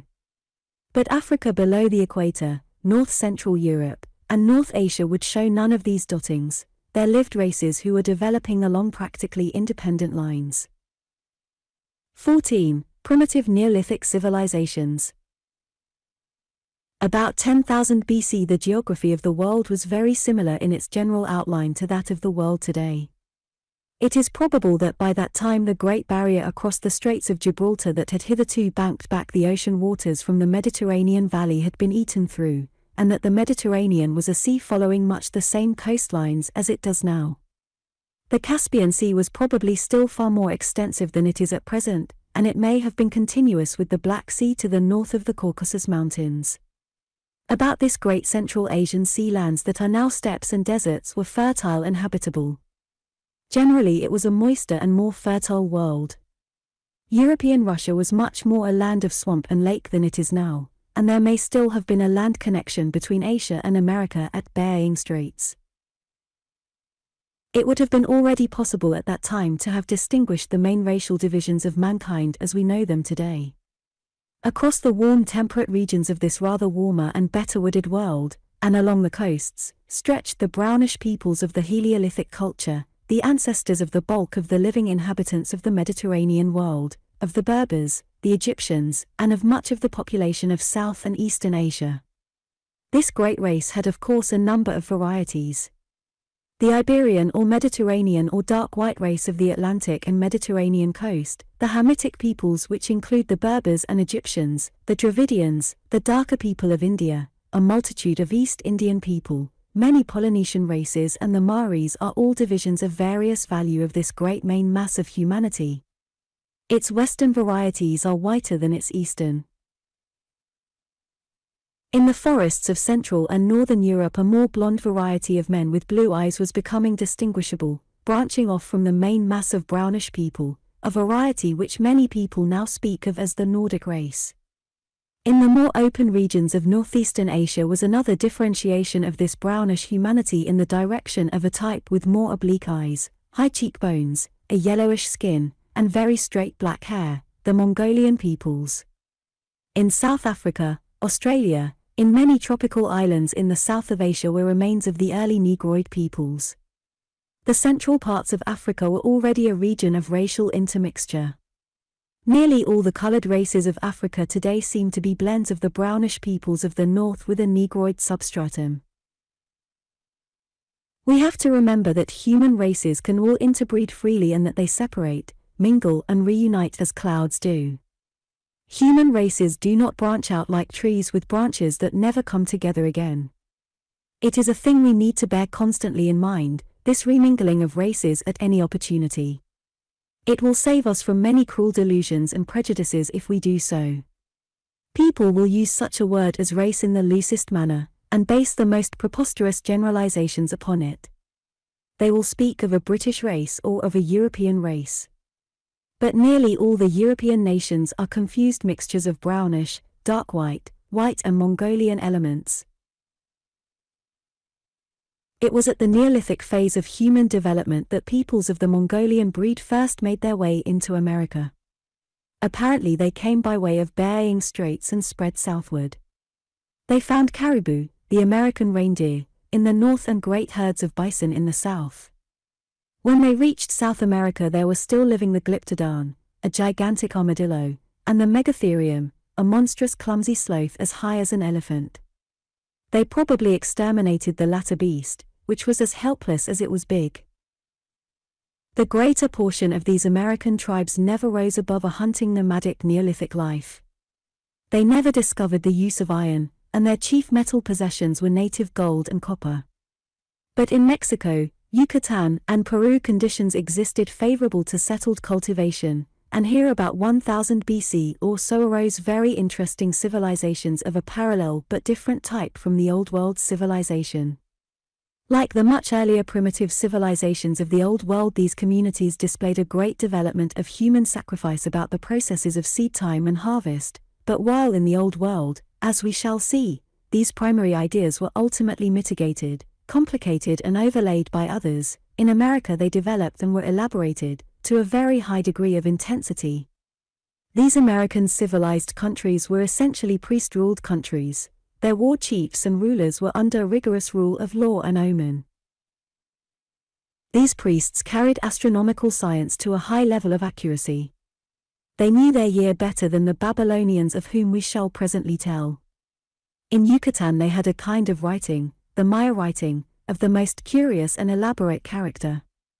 So far as we have been able to decipher it, it was used mainly for keeping the exact and complicated calendars upon which the priests expended their intelligence. The art of the Maya civilization came to a climax about 700 or 800 AD.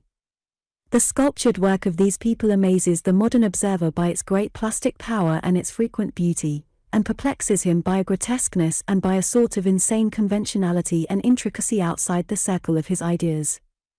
There is nothing quite like it in the Old World. The nearest approach, and that is a remote one, is found in archaic Indian carvings. Everywhere there are woven feathers and serpents twine in and out. Many Maya inscriptions resemble a certain sort of elaborate drawing made by lunatics in European asylums, more than any other Old World work. It is as if the Maya mind had developed upon a different line from the Old World mind, had a different twist to its ideas, was not, by Old World standards, a rational mind at all.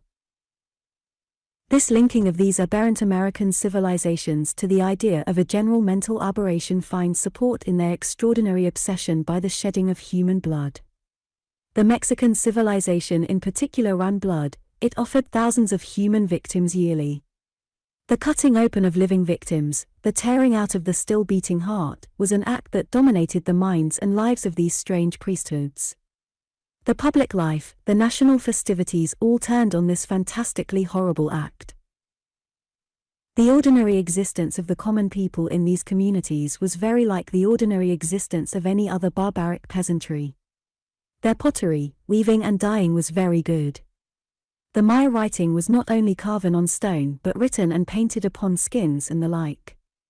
The European and American museums contain many enigmatical Maya manuscripts of which at present little has been deciphered except the dates.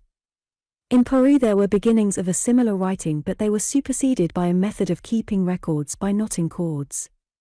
A similar method of mnemonics was in use in China thousands of years ago. In the Old World before 4000 or 5000 BC, that is to say 3 or 4000 years earlier, there were primitive civilizations not unlike these American civilizations based upon a temple, having a vast quantity of blood sacrifices and with an intensely astronomical priesthood. But in the Old World the primitive civilizations reacted upon one another and developed towards the conditions of our own world. In America these primitive civilizations never progressed beyond this primitive stage. Each of them was in a little world of its own. Mexico it seems knew little or nothing of Peru, until the Europeans came to America. The potato, which was the principal foodstuff in Peru, was unknown in Mexico. Age by age these peoples lived and marveled at their gods and made their sacrifices and died. Maya art rose to high levels of decorative beauty. Men made love and tribes made war. Drought and plenty, pestilence and health, followed one another. The priests elaborated their calendar and their sacrificial ritual through long centuries, but made little progress in other directions. 15. Sumeria, Early Egypt and Writing. The Old World is a wider, more varied stage than the New. By 600 or 7000 BC there were already quasi-civilized communities almost at the Peruvian level, appearing in various fertile regions of Asia and in the Nile Valley. At that time North Persia and Western Turkestan and South Arabia were all more fertile than they are now, and there are traces of very early communities in these regions. It is in Lower Mesopotamia however and in Egypt that there first appear cities, temples, systematic irrigation, and evidences of a social organization rising above the level of a mere barbaric village town. In those days the Euphrates and Tigris flowed by separate mouths into the Persian Gulf, and it was in the country between them that the Sumerians built their first cities. About the same time, for chronology is still vague, the great history of Egypt was beginning. These Sumerians appear to have been a brownish people with prominent noses. They employed a sort of writing that has been deciphered, and their language is now known. They had discovered the use of bronze and they built great tower-like temples of sun-dried brick. The clay of this country is very fine, they used it to write upon, and so it is that their inscriptions have been preserved to us. They had cattle, sheep, goats and asses, but no horses. They fought on foot, in close formation, carrying spears and shields of skin. Their clothing was of wool and they shaved their heads. Each of the Sumerian cities seems generally to have been an independent state with a god of its own and priests of its own. But sometimes one city would establish an ascendancy over others and exact tribute from their population. A very ancient inscription at Nippur records their empire, the first recorded empire, of the Sumerian city of Erech. Its god and its priest-king claimed an authority from the Persian Gulf to the Red Sea. At first, writing was merely an abbreviated method of pictorial record. Even before Neolithic times, men were beginning to write. The Assyrian rock pictures to which we have already referred show the beginning of the process. Many of them record hunts and expeditions, and in most of these the human figures are plainly drawn. But in some the painter would not bother with head and limbs, he just indicated men by a vertical and one or two transverse strokes. From this to a conventional condensed picture writing was an easy transition. In Sumeria, where the writing was done on clay with a stick, the dabs of the characters soon became unrecognizably unlike the things they stood for. But in Egypt, where men painted on walls and on strips of the papyrus reed, the first paper, the likeness to the thing imitated remained. From the fact that the wooden stiles used in Sumeria made wedge-shaped marks, the Sumerian writing is called cuneiform, equals wedge-shaped. An important step towards writing was made when pictures were used to indicate not the thing represented but some similar thing. In the rebus deer to children of a suitable age, this is still done today. We draw a camp with tents and a bell, and the child is delighted to guess that this is the Scotch name Campbell. The Sumerian language was a language made up of accumulated syllables rather like some contemporary Amerindian languages, and it lent itself very readily to this syllabic method of writing words expressing ideas that could not be conveyed by pictures directly. Egyptian writing underwent parallel developments. Later on, when foreign peoples with less distinctly syllabled methods of speech were to learn and use these picture scripts, they were to make those further modifications and simplifications that developed at last into alphabetical writing. All the true alphabets of the later world derived from a mixture of the Sumerian cuneiform and the Egyptian hieroglyphic, priest writing. Later in China there was to develop a conventionalized picture writing, but in China it never got to the alphabetical stage. The invention of writing was of very great importance in the development of human societies. It put agreements, laws, commandments on record. It made the growth of states larger than the old city-states possible. It made a continuous historical consciousness possible. The command of the priest or king and his seal could go far beyond his sight and voice and could survive his death. It is interesting to note that in ancient Sumeria seals were greatly used. A king or a nobleman or a merchant would have his seal often very artistically carved, and would impress it on any clay document he wished to authorize. So close had civilization got to printing 6,000 years ago. Then the clay was dried hard and became permanent. For the reader must remember that in the land of Mesopotamia for countless years, letters, records, and accounts were all written on comparatively indestructible tiles. To that fact we owe a great wealth of recovered knowledge.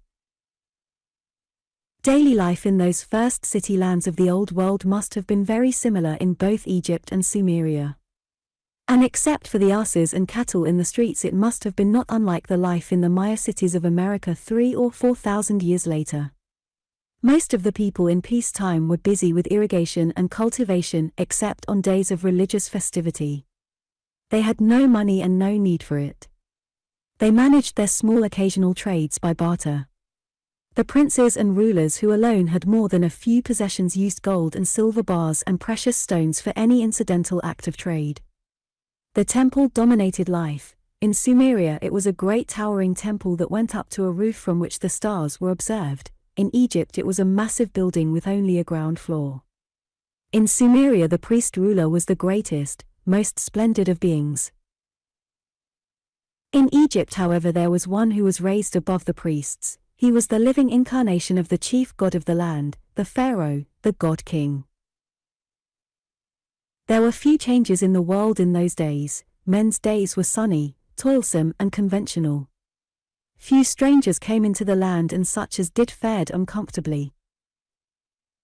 The priest directed life according to immemorial rules and watched the stars for seed time and marked the omens of the sacrifices and interpreted the warnings of dreams. Men worked and loved and died, not unhappily, forgetful of the savage past of their race and heedless of its future. Sometimes the ruler was benign. Such was Pp II, who reigned in Egypt for 90 years. Sometimes he was ambitious and took men's sons to be soldiers and sent them against neighboring city-states to war and plunder, or he made them toil to build great buildings. Such were Cheops and Chephren and Mycerinus, who built those vast sepulchral piles, the pyramids at Gizeh. The largest of these is 450 feet high and the weight of stone in it is 4,883,000 tons. All this was brought down the Nile in boats and lugged into place chiefly by human muscle. Its erection must have exhausted Egypt more than a great war would have done. 16. Primitive nomadic peoples. It was not only in Mesopotamia and the Nile Valley that men were settling down to agriculture and the formation of city-states in the centuries between 600 and 800 BC. Wherever there were possibilities of irrigation and a steady all-the-year-round food supply, men were exchanging the uncertainties and hardships of hunting and wandering for the routines of settlement. On the upper Tigris, a people called the Assyrians were founding cities. In the valleys of Asia Minor and on the Mediterranean shores and islands, there were small communities growing up to civilization. Possibly parallel developments of human life were already going on in favorable regions of India and China. In many parts of Europe where there were lakes well stocked with fish, little communities of men had long settled in dwellings built on piles over the water, and were eking out agriculture by fishing and hunting. But over much larger areas of the Old World no such settlement was possible. The land was too harsh, too thickly wooded or too arid, or the seasons too uncertain for mankind, with only the implements and science of that age to take root.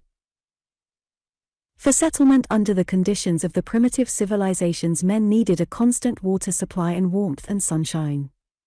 Where these needs were not satisfied, man could live as a transient, as a hunter following his game, as a herdsman following the seasonal grass, but he could not settle. The transition from the hunting to the herding life may have been very gradual.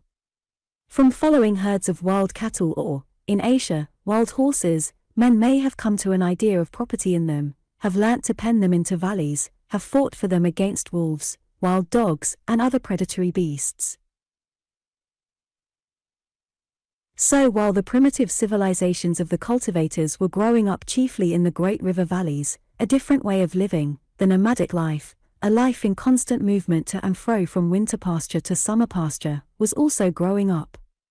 The nomadic peoples were on the whole hardier than the agriculturalists. They were less prolific and numerous, they had no permanent temples and no highly organized priesthood, they had less gear. But the reader must not suppose that theirs was necessarily a less highly developed way of living on that account. In many ways this free life was a fuller life than that of the tillers of the soil. The individual was more self-reliant, less of a unit in a crowd. The leader was more important, the medicine man perhaps less so. Moving over large stretches of country, the nomad took a wider view of life. He touched on the confines of this settled land and that. He was used to the sight of strange faces. He had to scheme and treat for pasture with competing tribes. He knew more of minerals than the folk upon the plough lands because he went over mountain passes and into rocky places. He may have been a better metallurgist. Possibly bronze and much more probably iron smelting were nomadic discoveries. Some of the earliest implements of iron reduced from its ores have been found in Central Europe far away from the early civilizations. On the other hand, the settled folk had their textiles and their pottery and made many desirable things. It was inevitable that as the two sorts of life, the agricultural and the nomadic, differentiated, a certain amount of looting and trading should develop between the two. In Sumeria particularly, which had deserts and seasonal country on either hand, it must have been usual to have the nomads camping close to the cultivated fields, trading and stealing and perhaps tinkering, as gypsies do to this day. But hens they would not steal, because the domestic fowl, an Indian jungle fowl, originally was not domesticated by man until about 1000 BC. They would bring precious stones and things of metal and leather. If they were hunters, they would bring skins. They would get in exchange pottery and beads and glass, garments, and such like manufactured things. 3 main regions and 3 main kinds of wandering and imperfectly settled people there were in those remote days of the first civilizations in Sumeria and early Egypt. Away in the forests of Europe were the blonde Nordic peoples, hunters and herdsmen, a lowly race. The primitive civilizations saw very little of this race before 1500 BC. Away on the steppes of eastern Asia, various Mongolian tribes, the Hunnish peoples, were domesticating the horse and developing a very wide sweeping habit of seasonal movement between their summer and winter camping places. Possibly the Nordic and Hunnish peoples were still separated from one another by the swamps of Russia and the greater Caspian Sea of that time. For very much of Russia there was swamp and lake. In the deserts, which were growing more arid now, of Syria and Arabia, tribes of a dark white or brownish people, the Semitic tribes, were driving flocks of sheep and goats and asses from pasture to pasture. It was these Semitic shepherds and certain more Negroid people from southern Persia, the Elamites, who were the first nomads to come into close contact with the early civilizations. They came as traders and as raiders. Finally there arose leaders among them with bolder imaginations, and they became conquerors.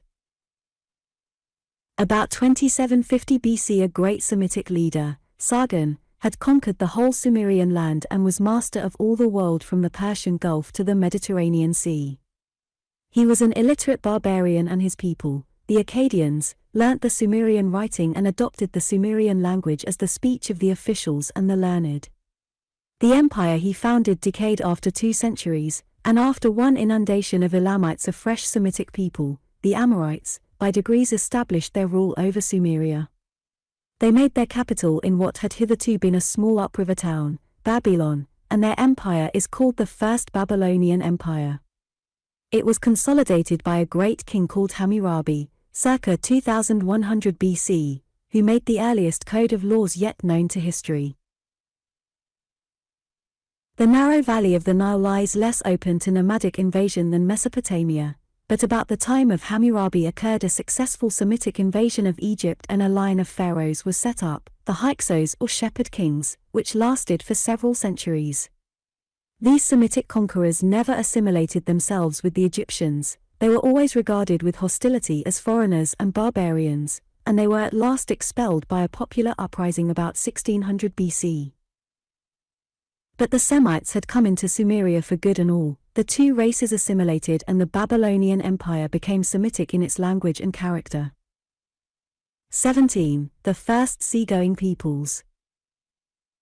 The earliest boats and ships must have come into use some 25 or 30,000 years ago. Man was probably paddling about on the water with a log of wood or an inflated skin to assist him, at latest in the beginnings of the Neolithic period. A basketwork boat covered with skin and corked was used in Egypt and Sumeria from the beginnings of our knowledge. Such boats are still used there.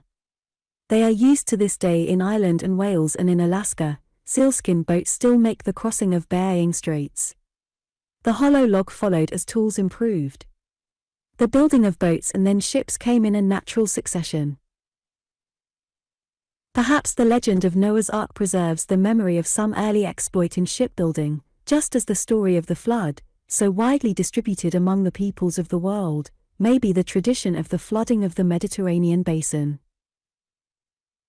There were ships upon the Red Sea long before the pyramids were built, and there were ships on the Mediterranean and Persian Gulf by 1700 BC. Mostly these were the ships of fishermen, but some were already trading and pirate ships. For knowing what we do of mankind, we may guess pretty safely that the first sailors plundered where they could and traded where they had to do so. The seas on which these first ships adventured were inland seas on which the wind blew fitfully and which were often at a dead calm for days together, so that sailing did not develop beyond an accessory use.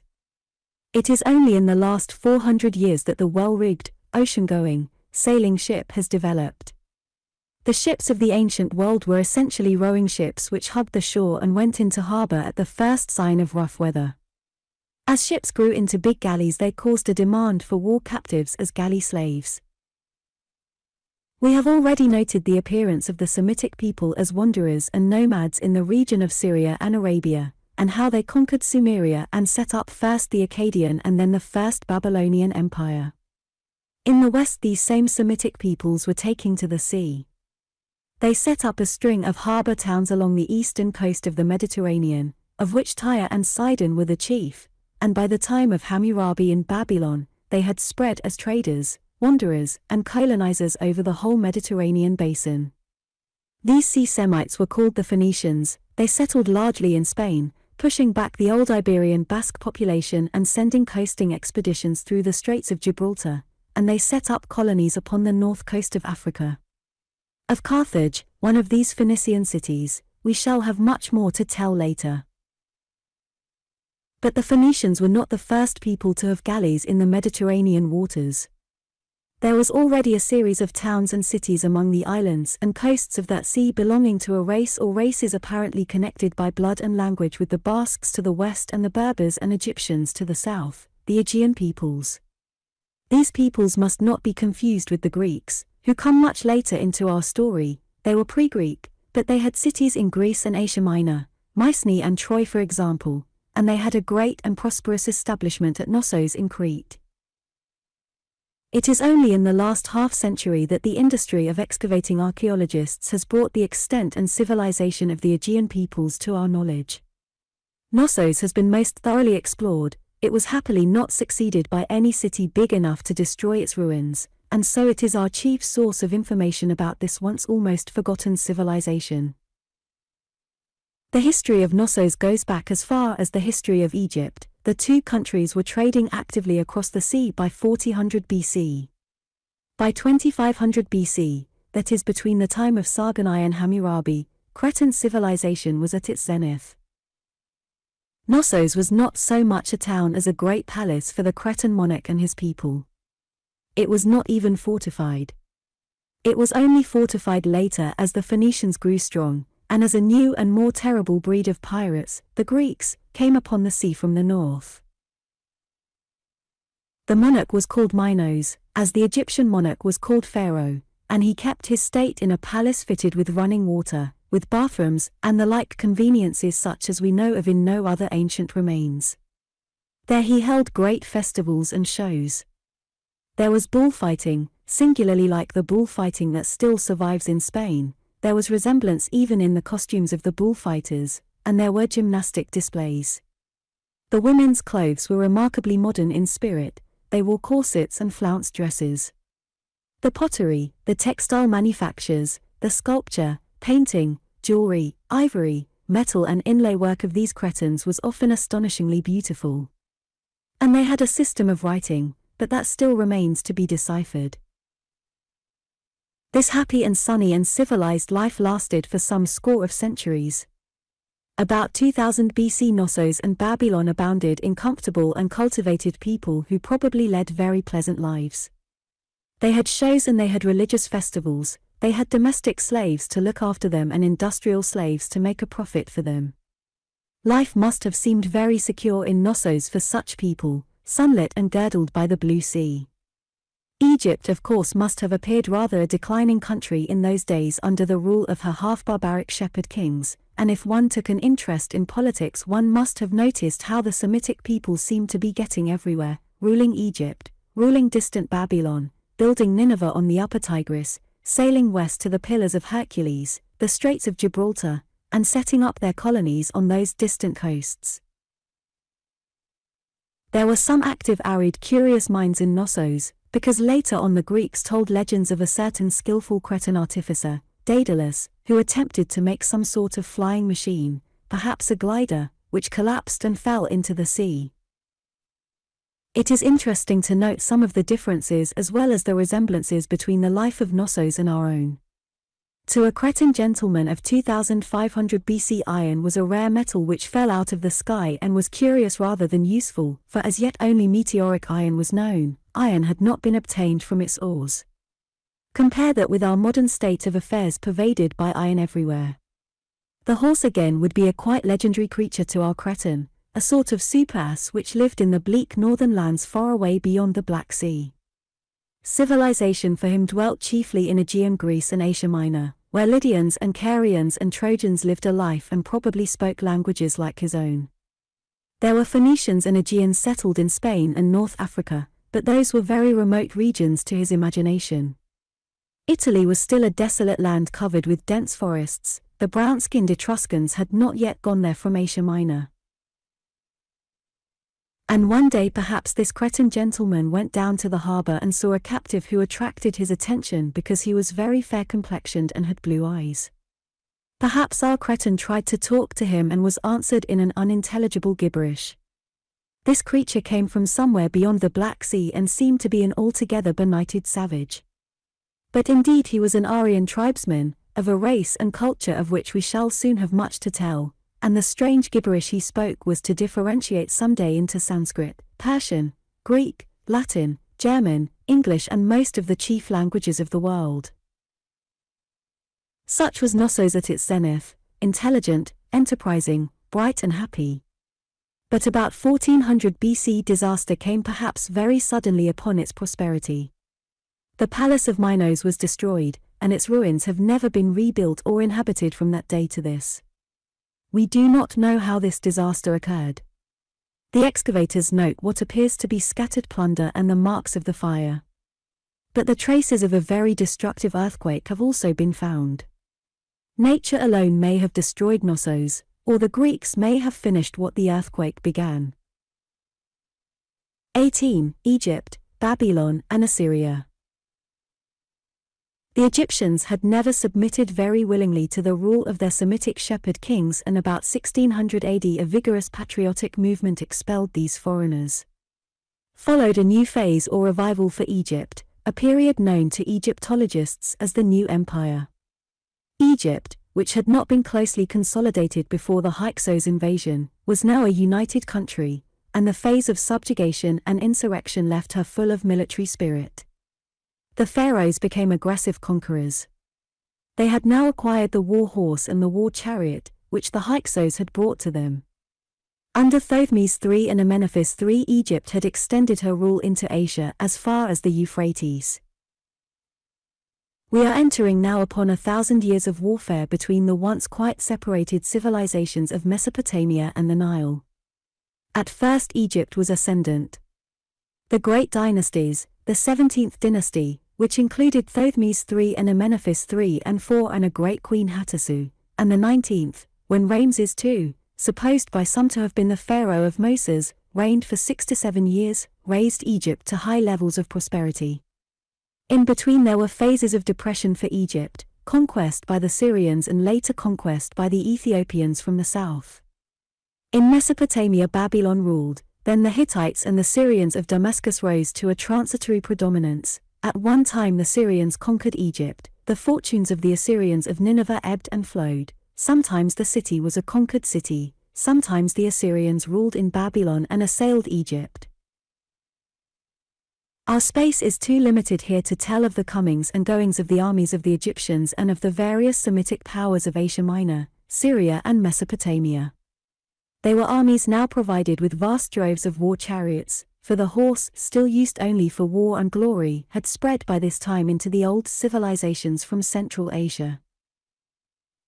Great conquerors appear in the dim light of that distant time and pass, Tushratta, king of Mitanni, who captured Nineveh, Tiglath-Pileser I of Assyria who conquered Babylon. At last the Assyrians became the greatest military power of the time. Tiglath-Pileser III conquered Babylon in 745 BC and founded what historians call the New Assyrian Empire. Iron had also come now into civilization out of the north. The Hittites, the precursors of the Armenians, had it first and communicated its use to the Assyrians, and an Assyrian usurper, Sargon II, armed his troops with it. Assyria became the first power to expound the doctrine of blood and iron. Sargon's son Sennacherib led an army to the borders of Egypt, and was defeated not by military strength but by the plague. Sennacherib's grandson Assurbanipal, who is also known in history by his Greek name of Sardanapalus, did actually conquer Egypt in 670 BC. But Egypt was already a conquered country then under an Ethiopian dynasty. Sardanapalus simply replaced one conqueror by another.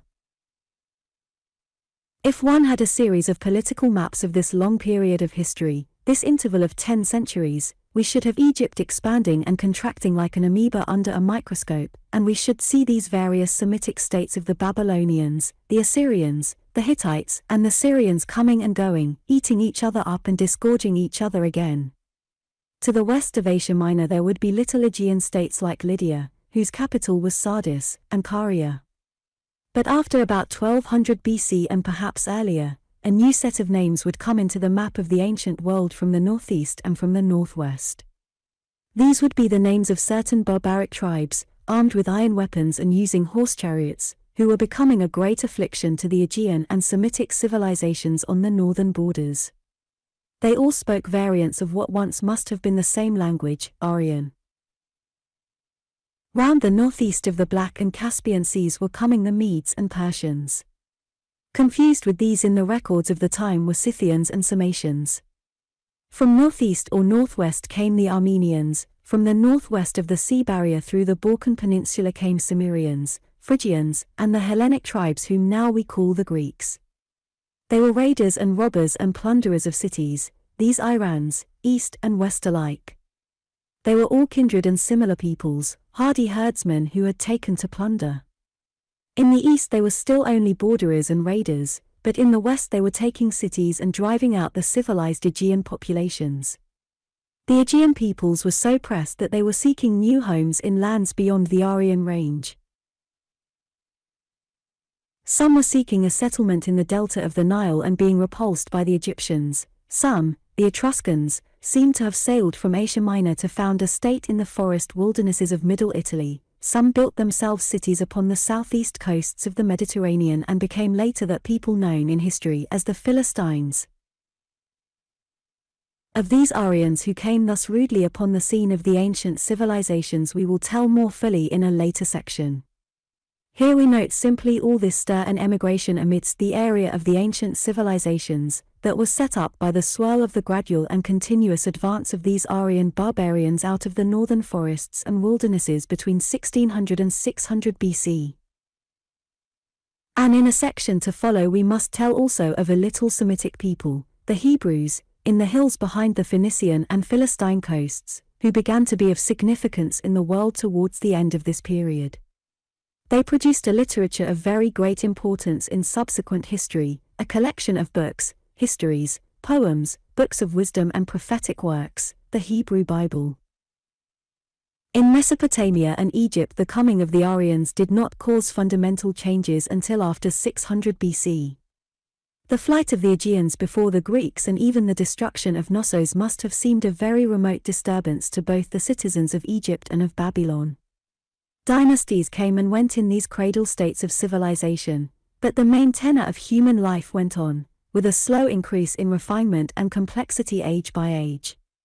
In Egypt the accumulated monuments of more ancient times, the pyramids were already in their third thousand of years and a show for visitors just as they are today, were supplemented by fresh and splendid buildings, more particularly in the time of the 17th and 19th dynasties. The great temples at Karnak and Luxor date from this time. All the chief monuments of Nineveh, the great temples, the winged bulls with human heads, the reliefs of kings and chariots and lion hunts, were done in these centuries between 1600 and 600 BC. And this period also covers most of the splendors of Babylon. Both from Mesopotamia and Egypt we now have abundant public records, business accounts, stories, poetry and private correspondence. We know that life, for prosperous and influential people in such cities as Babylon and the Egyptian Thebes, was already almost as refined and as luxurious as that of comfortable and prosperous people today. Such people lived an orderly and ceremonious life in beautiful and beautifully furnished and decorated houses, wore richly decorated clothing and lovely jewels, they had feasts and festivals, entertained one another with music and dancing, were waited upon by highly trained servants, were cared for by doctors and dentists. They did not travel very much or very far, but boating excursions were a common summer pleasure both on the Nile and on the Euphrates. The beast of burthen was the ass, the horse was still used only in chariots for war and upon occasions of state. The mule was still novel and the camel, though it was known in Mesopotamia, had not been brought into Egypt. And there were few utensils of iron, copper and bronze remained the prevailing metals. Fine linen and cotton fabrics were known as well as wool. But there was no silk yet. Glass was known and beautifully colored, but glass things were usually small. There was no clear glass and no optical use of glass. People had gold stoppings in their teeth but no spectacles on their noses. One odd contrast between the life of old Thebes or Babylon and modern life was the absence of coined money. Most trade was still done by barter. Babylon was financially far ahead of Egypt. Gold and silver were used for exchange and kept in ingots, and there were bankers, before coinage, who stamped their names and the weight on these lumps of precious metal. A merchant or traveler would carry precious stones to sell to pay for his necessities. Most servants and workers were slaves who were paid not money but in kind. As money came in, slavery declined. A modern visitor to these crowning cities of the ancient world would have missed two very important articles of diet. There were no hens and no eggs. A French cook would have found small joy in Babylon. These things came from the east somewhere about the time of the last Assyrian Empire. Religion, like everything else, had undergone great refinement. Human sacrifice, for instance, had long since disappeared. Animals or bread dummies had been substituted for the victim. But the Phoenicians, and especially the citizens of Carthage, their greatest settlement in Africa, were accused, later, of immolating human beings. When a great chief had died in the ancient days, it had been customary to sacrifice his wives and slaves and break spear and bow at his tomb so that he should not go unattended and unarmed in the spirit world. In Egypt there survived of this dark tradition the pleasant custom of burying small models of house and shop and servants and cattle with the dead, models that give us today the liveliest realization of the safe and cultivated life of these ancient people, 3,000 years and more ago. Such was the ancient world before the coming of the Aryans out of the northern forests and plains. In India and China there were parallel developments. In the great valleys of both these regions agricultural city-states of brownish peoples were growing up, but in India they do not seem to have advanced or coalesced so rapidly as the city-states of Mesopotamia or Egypt. They were nearer the level of the ancient Sumerians or of the Maya civilization of America. Chinese history has still to be modernized by Chinese scholars and cleared of much legendary matter. Probably China at this time was in advance of India. Contemporary with the 17th dynasty in Egypt, there was a dynasty of emperors in China, the Shang dynasty, priest emperors over a loose-knit empire of subordinate kings. The chief duty of these early emperors was to perform the seasonal sacrifices. Beautiful bronze vessels from the time of the Shang dynasty still exist, and their beauty and workmanship compel us to recognize that many centuries of civilization must have preceded their manufacture. 19. The Primitive Aryans. 4,000 years ago, that is to say about 2000 BC, Central and Southeastern Europe and Central Asia were probably warmer, moister and better wooded than they are now. In these regions of the earth wandered a group of tribes mainly of the fair and blue-eyed Nordic race, sufficiently in touch with one another to speak merely variations of one common language from the Rhine to the Caspian Sea. At that time they may not have been a very numerous people, and their existence was unsuspected by the Babylonians to whom Hammurabi was giving laws, or by the already ancient and cultivated land of Egypt which was tasting in those days for the first time the bitterness of foreign conquest.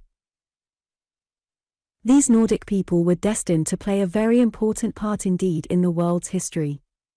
They were a people of the parklands and the forest clearings. They had no horses at first, but they had cattle. When they wandered they put their tents and other gear on rough ox wagons. When they settled for a time they may have made huts of wattle and mud. They burnt their important dead. They did not bury them ceremoniously as the brunette peoples did. They put the ashes of their greater leaders in urns and then made a great circular mound about them. These mounds are the round barrows that occur all over North Europe. The brunette people, their predecessors, did not burn their dead but buried them in a sitting position in elongated mounds, the long barrows. The Aryans raised crops of wheat, ploughing with oxen, but they did not settle down by their crops. They would reap and move on. They had bronze, and somewhen about 1500 BC they acquired iron. They may have been the discoverers of iron smelting. And somewhen vaguely about that time they also got the horse, which to begin with they used only for draft purposes. Their social life did not center upon a temple like that of the more settled people round the Mediterranean, and their chief men were leaders rather than priests. They had an aristocratic social order rather than a divine and regal order. From a very early stage they distinguished certain families as leaderly and noble. They were a very vocal people.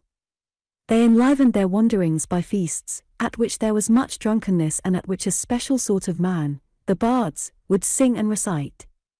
They had no writing until they had come into contact with civilization, and the memories of these bards were their living literature. This use of recited language as an entertainment did much to make it a fine and beautiful instrument of expression, and to that no doubt the subsequent predominance of the languages derived from Aryan is, in part, to be ascribed.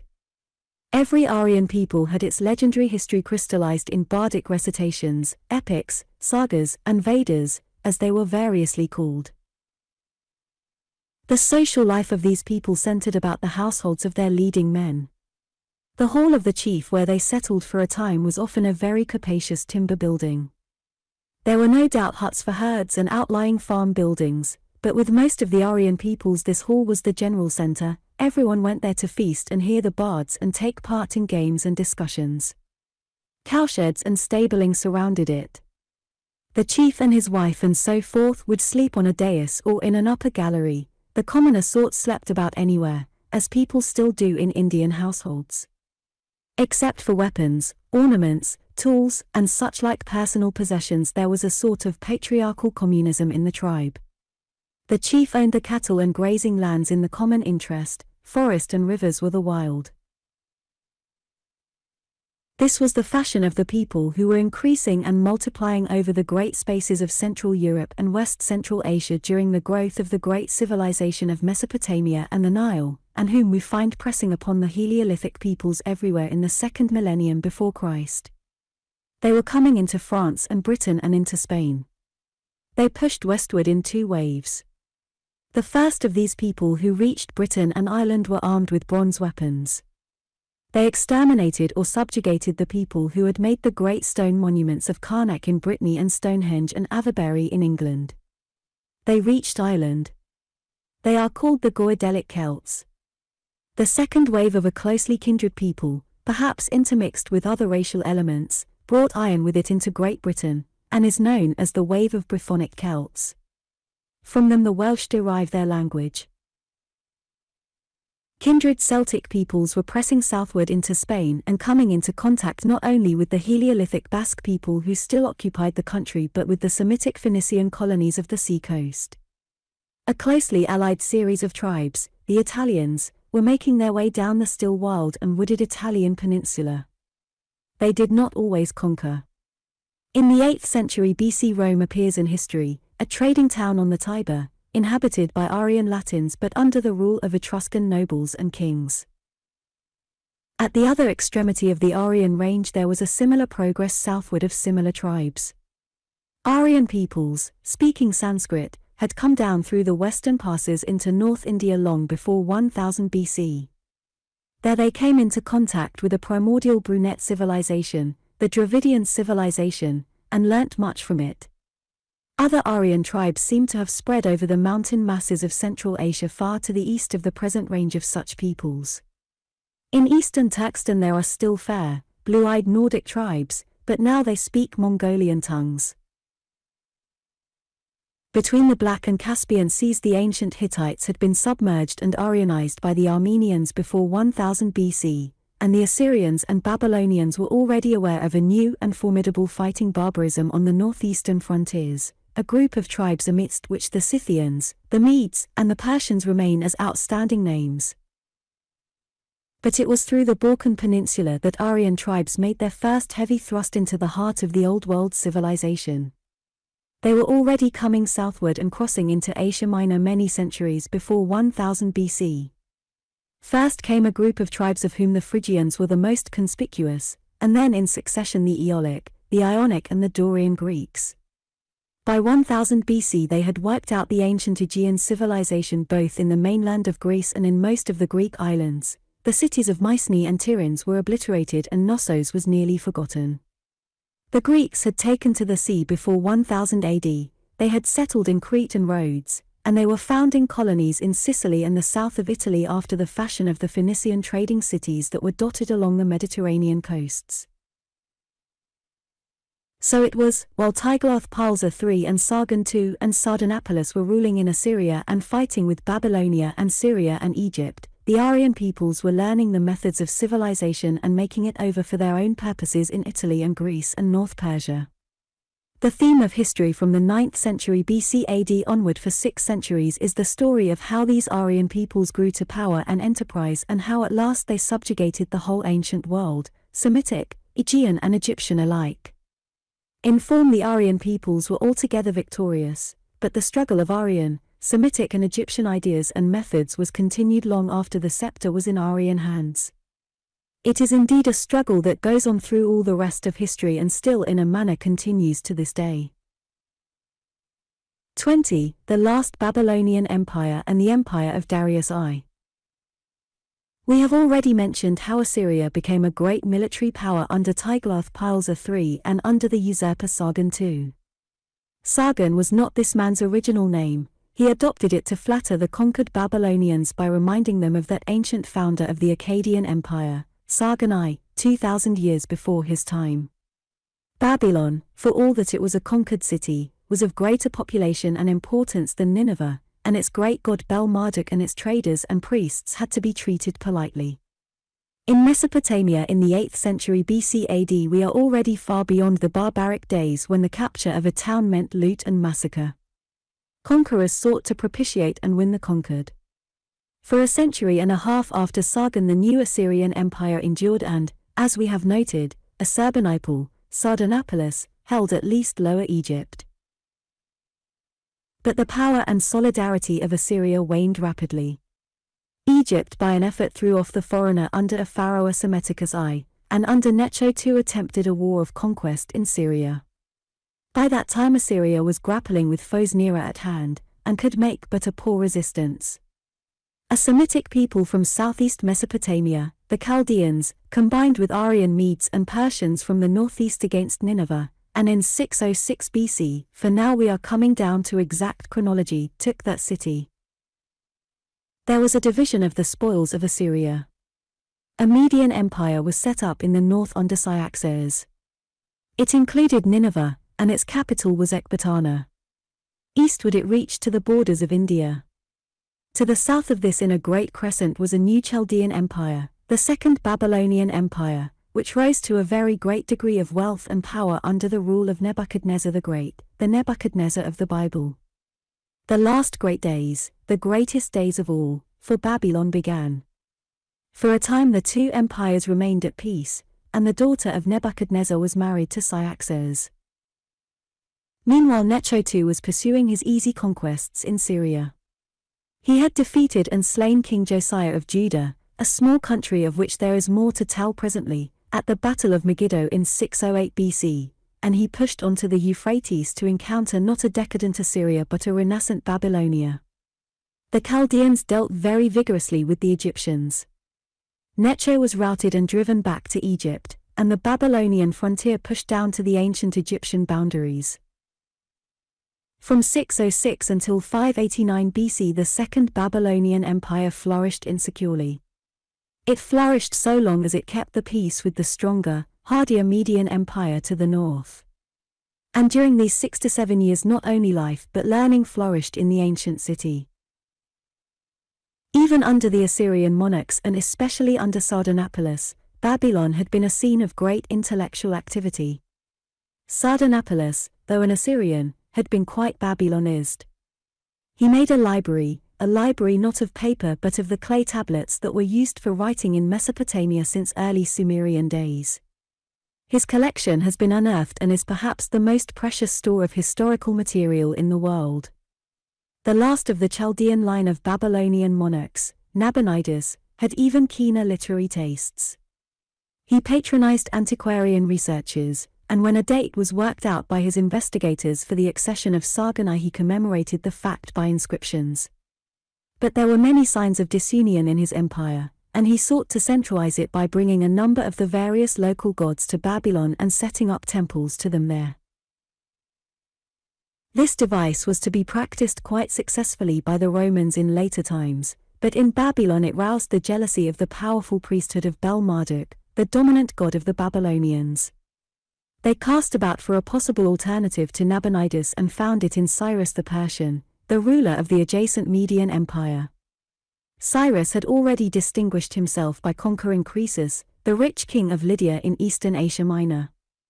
He came up against Babylon, there was a battle outside the walls, and the gates of the city were opened to him, 538 BC. His soldiers entered the city without fighting. The crown prince Belshazzar, the son of Nabonidus, was feasting, the Bible relates, when a hand appeared and wrote in letters of fire upon the wall these mystical words. Min, Tekel, Upharsin, which was interpreted by the prophet Daniel, whom he summoned to read the riddle, as God has numbered thy kingdom and finished it, thou art weighed in the balance and found wanting, and thy kingdom is given to the Medes and Persians. Possibly the priests of Bel-Marduk knew something about that writing on the wall. Belshazzar was killed that night, says the Bible. Nabonidus was taken prisoner, and the occupation of the city was so peaceful that the services of Bel-Marduk continued without intermission. Thus it was the Babylonian and Median empires were united. Cambyses, the son of Cyrus, subjugated Egypt. Cambyses went mad and was accidentally killed, and was presently succeeded by Darius the Mede, Darius I, the son of Hystaspes, one of the chief counselors of Cyrus. The Persian Empire of Darius I, the first of the new Aryan empires in the seat of the old civilizations, was the greatest empire the world had hitherto seen. It included all Asia Minor and Syria, all the old Assyrian and Babylonian empires, Egypt, the Caucasus and Caspian regions, Media, Persia, and it extended into India as far as the Indus.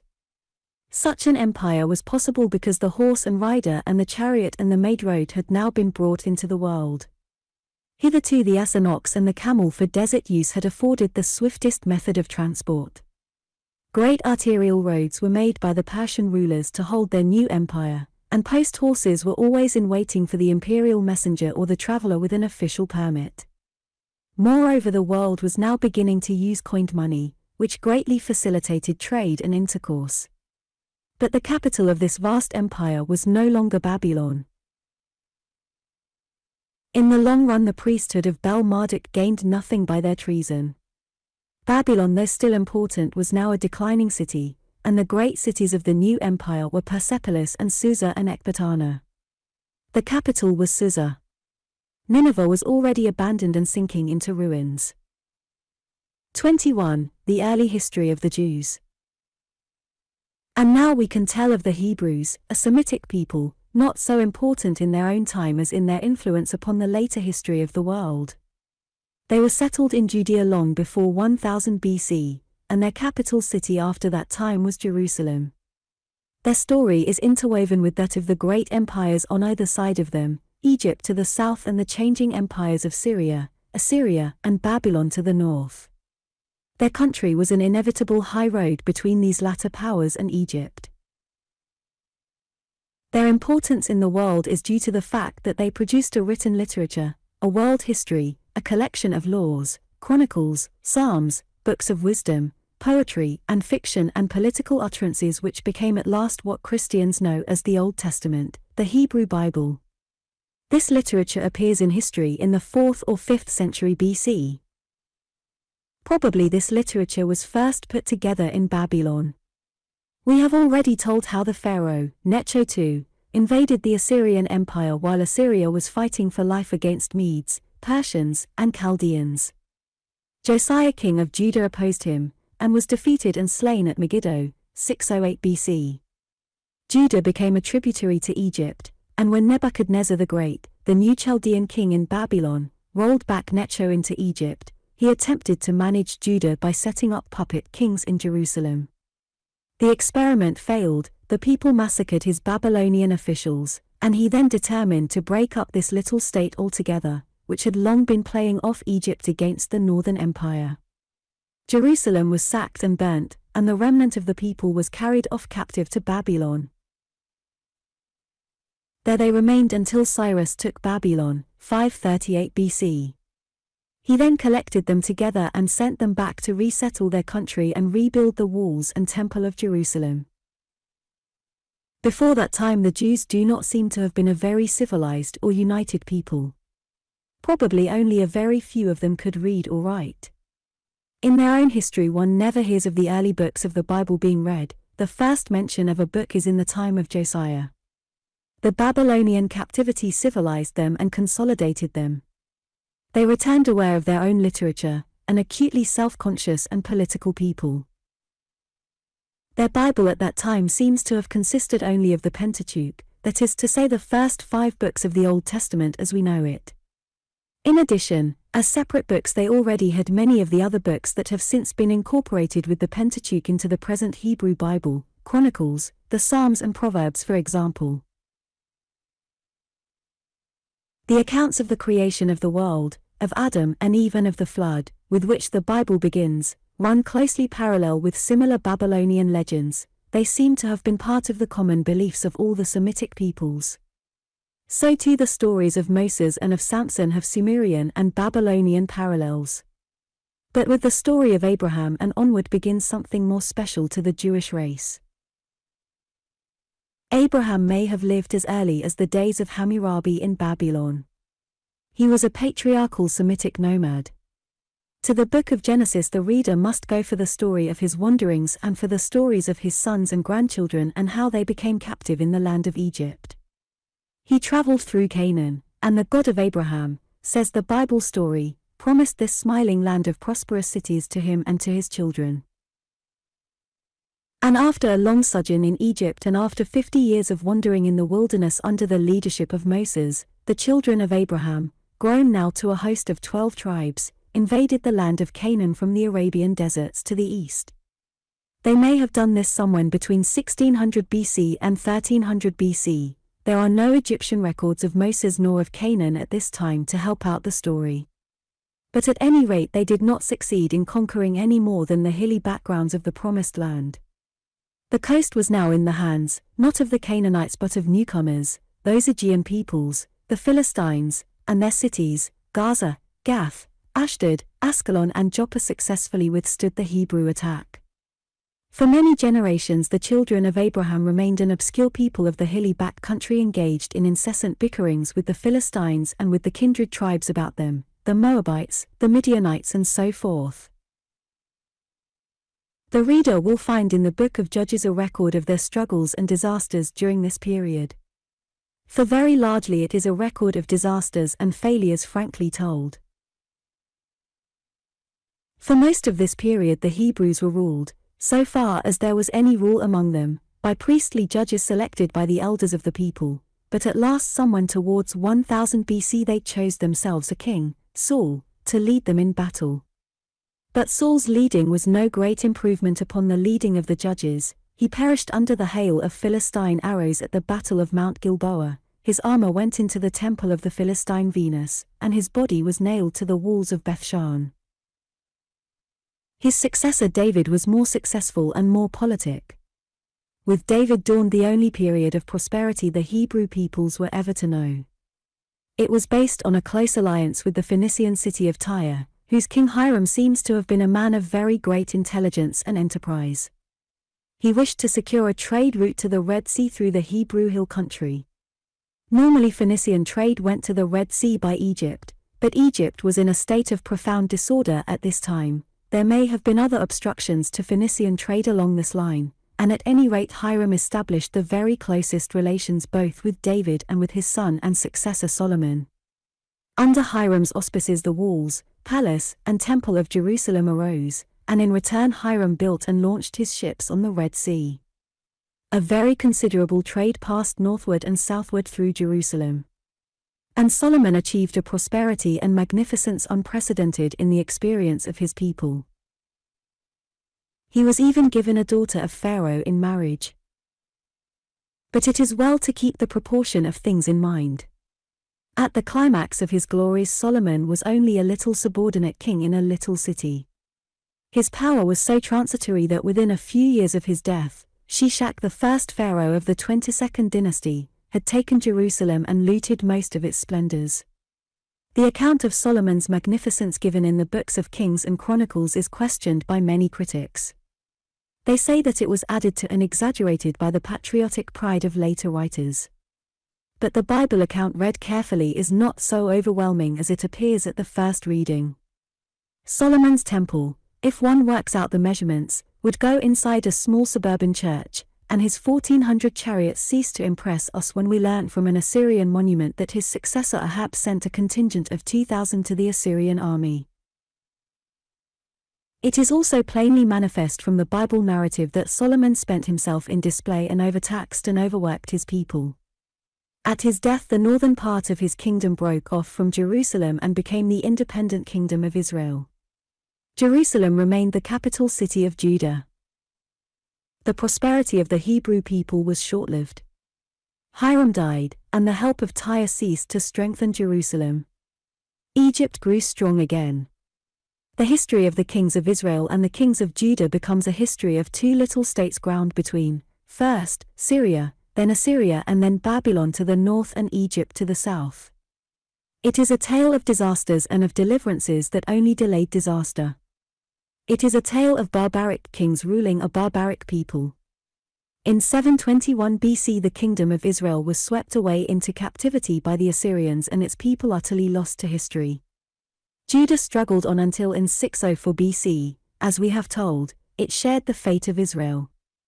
There may be details open to criticism in the Bible story of Hebrew history from the days of the Judges onward, but on the whole it is evidently a true story which squares with all that has been learnt in the excavation of Egypt and Assyria and Babylon during the past century. It was in Babylon that the Hebrew people got their history together and evolved their tradition. The people who came back to Jerusalem at the command of Cyrus were a very different people in spirit and knowledge from those who had gone into captivity.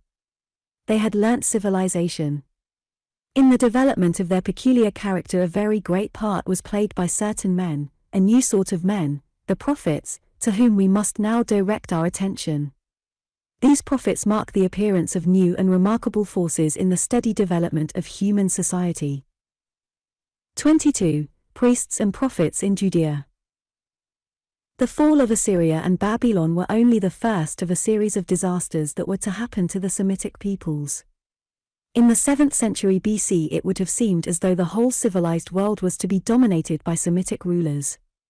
They ruled the great Assyrian Empire and they had conquered Egypt, Assyria, Babylon, Syria were all Semitic, speaking languages that were mutually intelligible.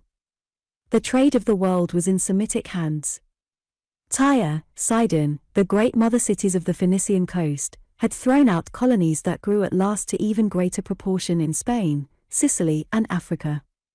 Carthage, founded before 800 BC, had risen to a population of more than 1 million. It was for a time the greatest city on earth. Its ships went to Britain and out into the Atlantic. They may have reached Madeira. We have already noted how Hiram cooperated with Solomon to build ships on the Red Sea for the Arabian and perhaps for the Indian trade. In the time of the pharaoh Necho, a Phoenician expedition sailed completely round Africa. At that time the Aryan peoples were still barbarians. Only the Greeks were reconstructing a new civilization of the ruins of the one they had destroyed, and the Medes were becoming formidable, as an Assyrian inscription calls them, in Central Asia. In 800 BC no one could have prophesied that before the 3rd century BC every trace of Semitic dominion would be wiped out by Aryan-speaking conquerors, and that everywhere the Semitic peoples would be subjects or tributaries or scattered altogether. Everywhere except in the northern deserts of Arabia, where the Bedouin adhered steadily to the nomadic way of life, the ancient way of life of the Semites before Sargon and his Akkadians went down to conquer Sumeria. But the Arab Bedouin were never conquered by Aryan masters. Now of all these civilized Semites who were beaten and overrun in these 5 eventful centuries, one people only held together and clung to its ancient traditions, and that was this little people, the Jews, who were sent back to build their city of Jerusalem by Cyrus the Persian. And they were able to do this, because they had got together this literature of theirs, their Bible, in Babylon. It is not so much the Jews who made the Bible as the Bible which made the Jews. Running through this Bible were certain ideas, different from the ideas of the people about them, very stimulating and sustaining ideas, to which they were destined to cling through 25 centuries of hardship, adventure, and oppression. Foremost of these Jewish ideas was this, that their God was invisible and remote, an invisible God in a temple not made with hands, a Lord of righteousness throughout the earth. All other peoples had national gods embodied in images that lived in temples. If the image was smashed and the temple razed, presently that God died out. But this was a new idea, this God of the Jews, in the heavens, high above priests and sacrifices. And this God of Abraham, the Jews believed, had chosen them to be his peculiar people, to restore Jerusalem and make it the capital of righteousness in the world. They were a people exalted by their sense of a common destiny. This belief saturated them all when they returned to Jerusalem after the captivity in Babylon. Is it any miracle that in their days of overthrow and subjugation many Babylonians and Syrians and so forth and later on many Phoenicians, speaking practically the same language and having endless customs, habits, tastes, and traditions in common, should be attracted by this inspiring cult and should seek to share in its fellowship and its promise? After the fall of Tyre, Sidon, Carthage and the Spanish Phoenician cities, the Phoenicians suddenly vanish from history, and as suddenly we find, not simply in Jerusalem but in Spain, Africa, Egypt, Arabia, the East, wherever the Phoenicians had set their feet, communities of Jews. And they were all held together by the Bible and by the reading of the Bible. Jerusalem was from the first only their nominal capital, their real city was this book of books. This is a new sort of thing in history. It is something of which the seeds were sown long before, when the Sumerians and Egyptians began to turn their hieroglyphics into writing. The Jews were a new thing, a people without a king and presently without a temple, for as we shall tell, Jerusalem itself was broken up in 70 AD, held together and consolidated out of heterogeneous elements by nothing but the power of the written word. And this mental welding of the Jews was neither planned nor foreseen nor done by either priests or statesmen. Not only a new kind of community but a new kind of man comes into history with the development of the Jews. In the days of Solomon the Hebrews looked like becoming a little people just like any other little people of that time, clustering around court and temple, ruled by the wisdom of the priest and led by the ambition of the king. But already, the reader may learn from the Bible, this new sort of man of which we speak, the prophet, was in evidence. As troubles thicken round the divided Hebrews, the importance of these prophets increases. What were these prophets? They were men of the most diverse origins. The prophet Ezekiel was of the priestly caste and the prophet Amos wore the goatskin mantle of a shepherd, but all had this in common, that they gave allegiance to no one but to the God of righteousness and that they spoke directly to the people. They came without license or consecration. Now the word of the Lord came unto me. That was the formula. They were intensely political. They exhorted the people against Egypt, that broken reed, or against Assyria or Babylon. They denounced the indolence of the priestly order or the flagrant sins of the king. Some of them turned their attention to what we should now call social reform. The rich were grinding the faces of the poor, the luxurious were consuming the children's bread, wealthy people made friends with and imitated the splendors and vices of foreigners. And this was hateful to Jehovah, the God of Abraham, who would certainly punish this land. These fulminations were written down and preserved and studied. They went wherever the Jews went, and wherever they went they spread a new religious spirit. They carried the common man past priest and temple, past court and king and brought him face to face with the rule of righteousness. That is their supreme importance in the history of mankind. In the great utterances of Isaiah the prophetic voice rises to a pitch of splendid anticipation and foreshadows the whole earth united and at peace under one God. Therein the Jewish prophecies culminate. All the prophets did not speak in this fashion, and the intelligent reader of the prophetic books will find much hate in them, much prejudice, and much that will remind him of the propaganda pamphlets of the present time. Nevertheless, it is the Hebrew prophets of the period round and about the Babylonian captivity who mark the appearance of a new power in the world, the power of individual moral appeal, of an appeal to the free conscience of mankind against the fetish sacrifices and slavish loyalties that had hitherto bridled and harnessed our race. 23. The Greeks. Now while after Solomon, whose reign was probably about 960 BC, the divided kingdoms of Israel and Judah were suffering destruction and deportation, and while the Jewish people were developing their tradition in captivity in Babylon, another great power over the human mind, the Greek tradition, was also arising. While the Hebrew prophets were working out a new sense of direct moral responsibility between the people and an eternal and universal God of right, the Greek philosophers were training the human mind in a new method and spirit of intellectual adventure.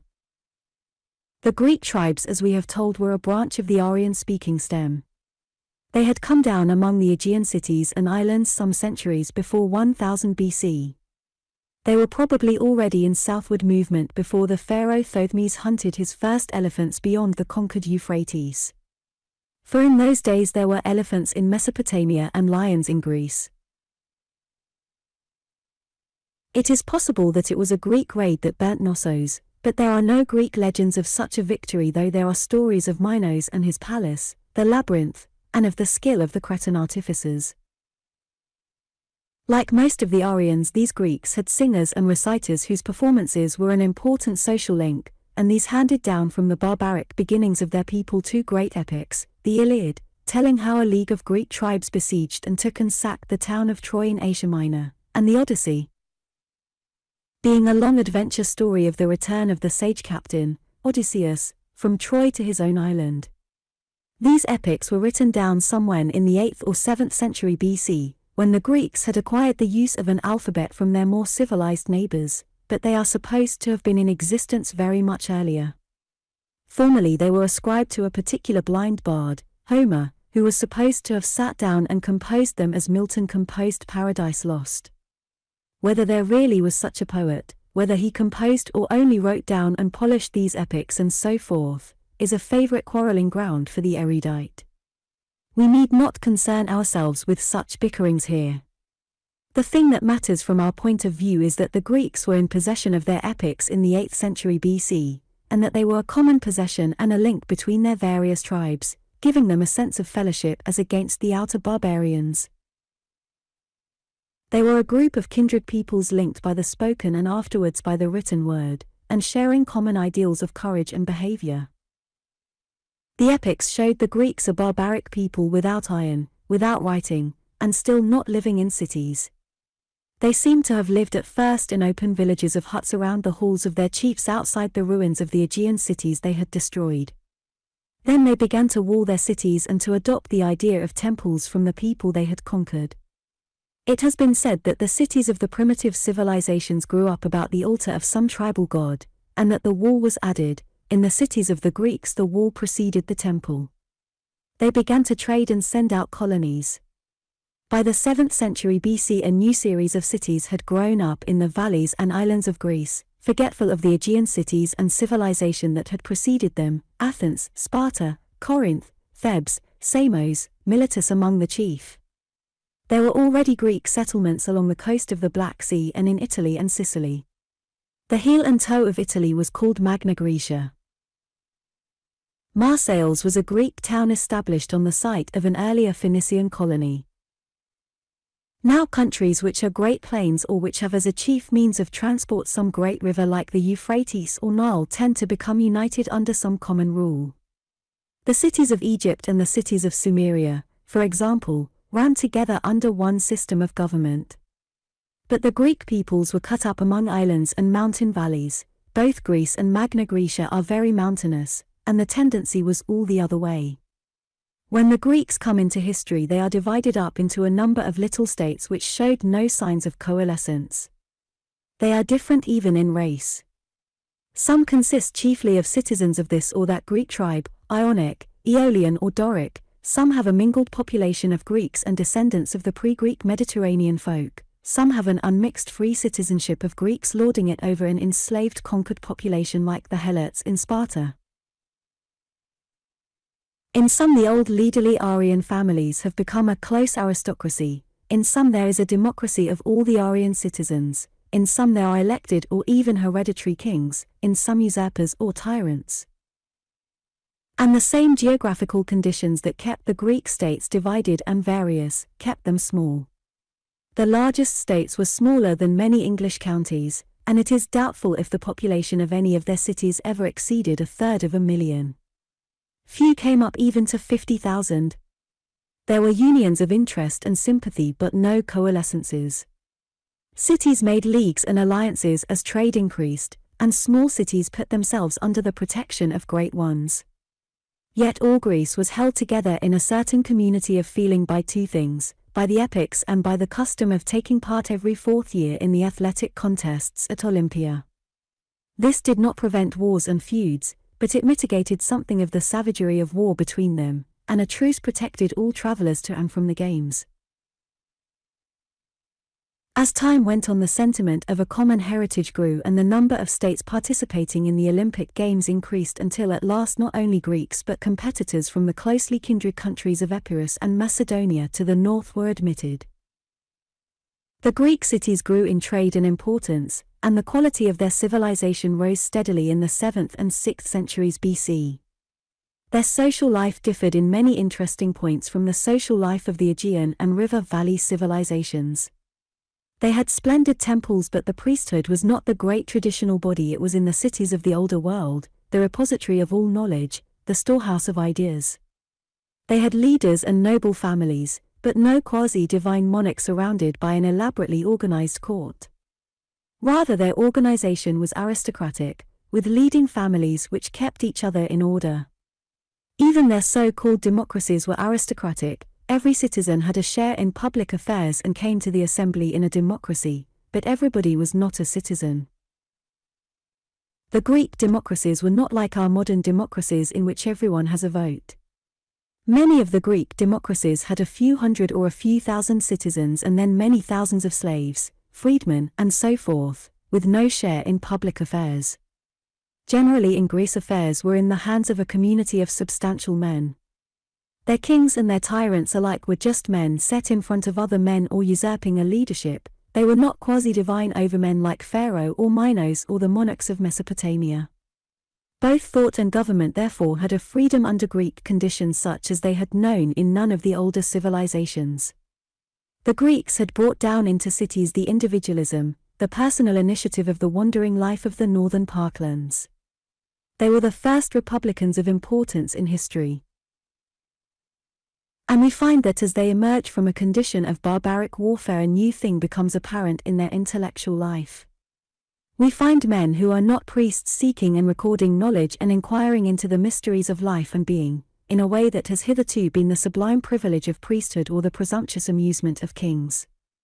We find already in the 6th century BC, perhaps while Isaiah was still prophesying in Babylon, such men as Thales and Anaximander of Miletus and Heraclitus of Ephesus, who were what we should now call independent gentlemen, giving their minds to shrewd questionings of the world in which we live, asking what its real nature was, whence it came and what its destiny might be, and refusing all ready-made or evasive answers. Of these questionings of the universe by the Greek mind, we shall have more to say a little later in this history. These Greek inquirers who begin to be remarkable in the 6th century BC are the first philosophers, the first wisdom lovers, in the world. And it may be noted here how important a century this 6th century BC was in the history of humanity. For not only were these Greek philosophers beginning the research for clear ideas about this universe and man's place in it, and Isaiah carrying Jewish prophecy to its sublimest levels, but as we shall tell later, Gautama Buddha was then teaching in India and Confucius and Lao Tse in China. From Athens to the Pacific, the human mind was astir.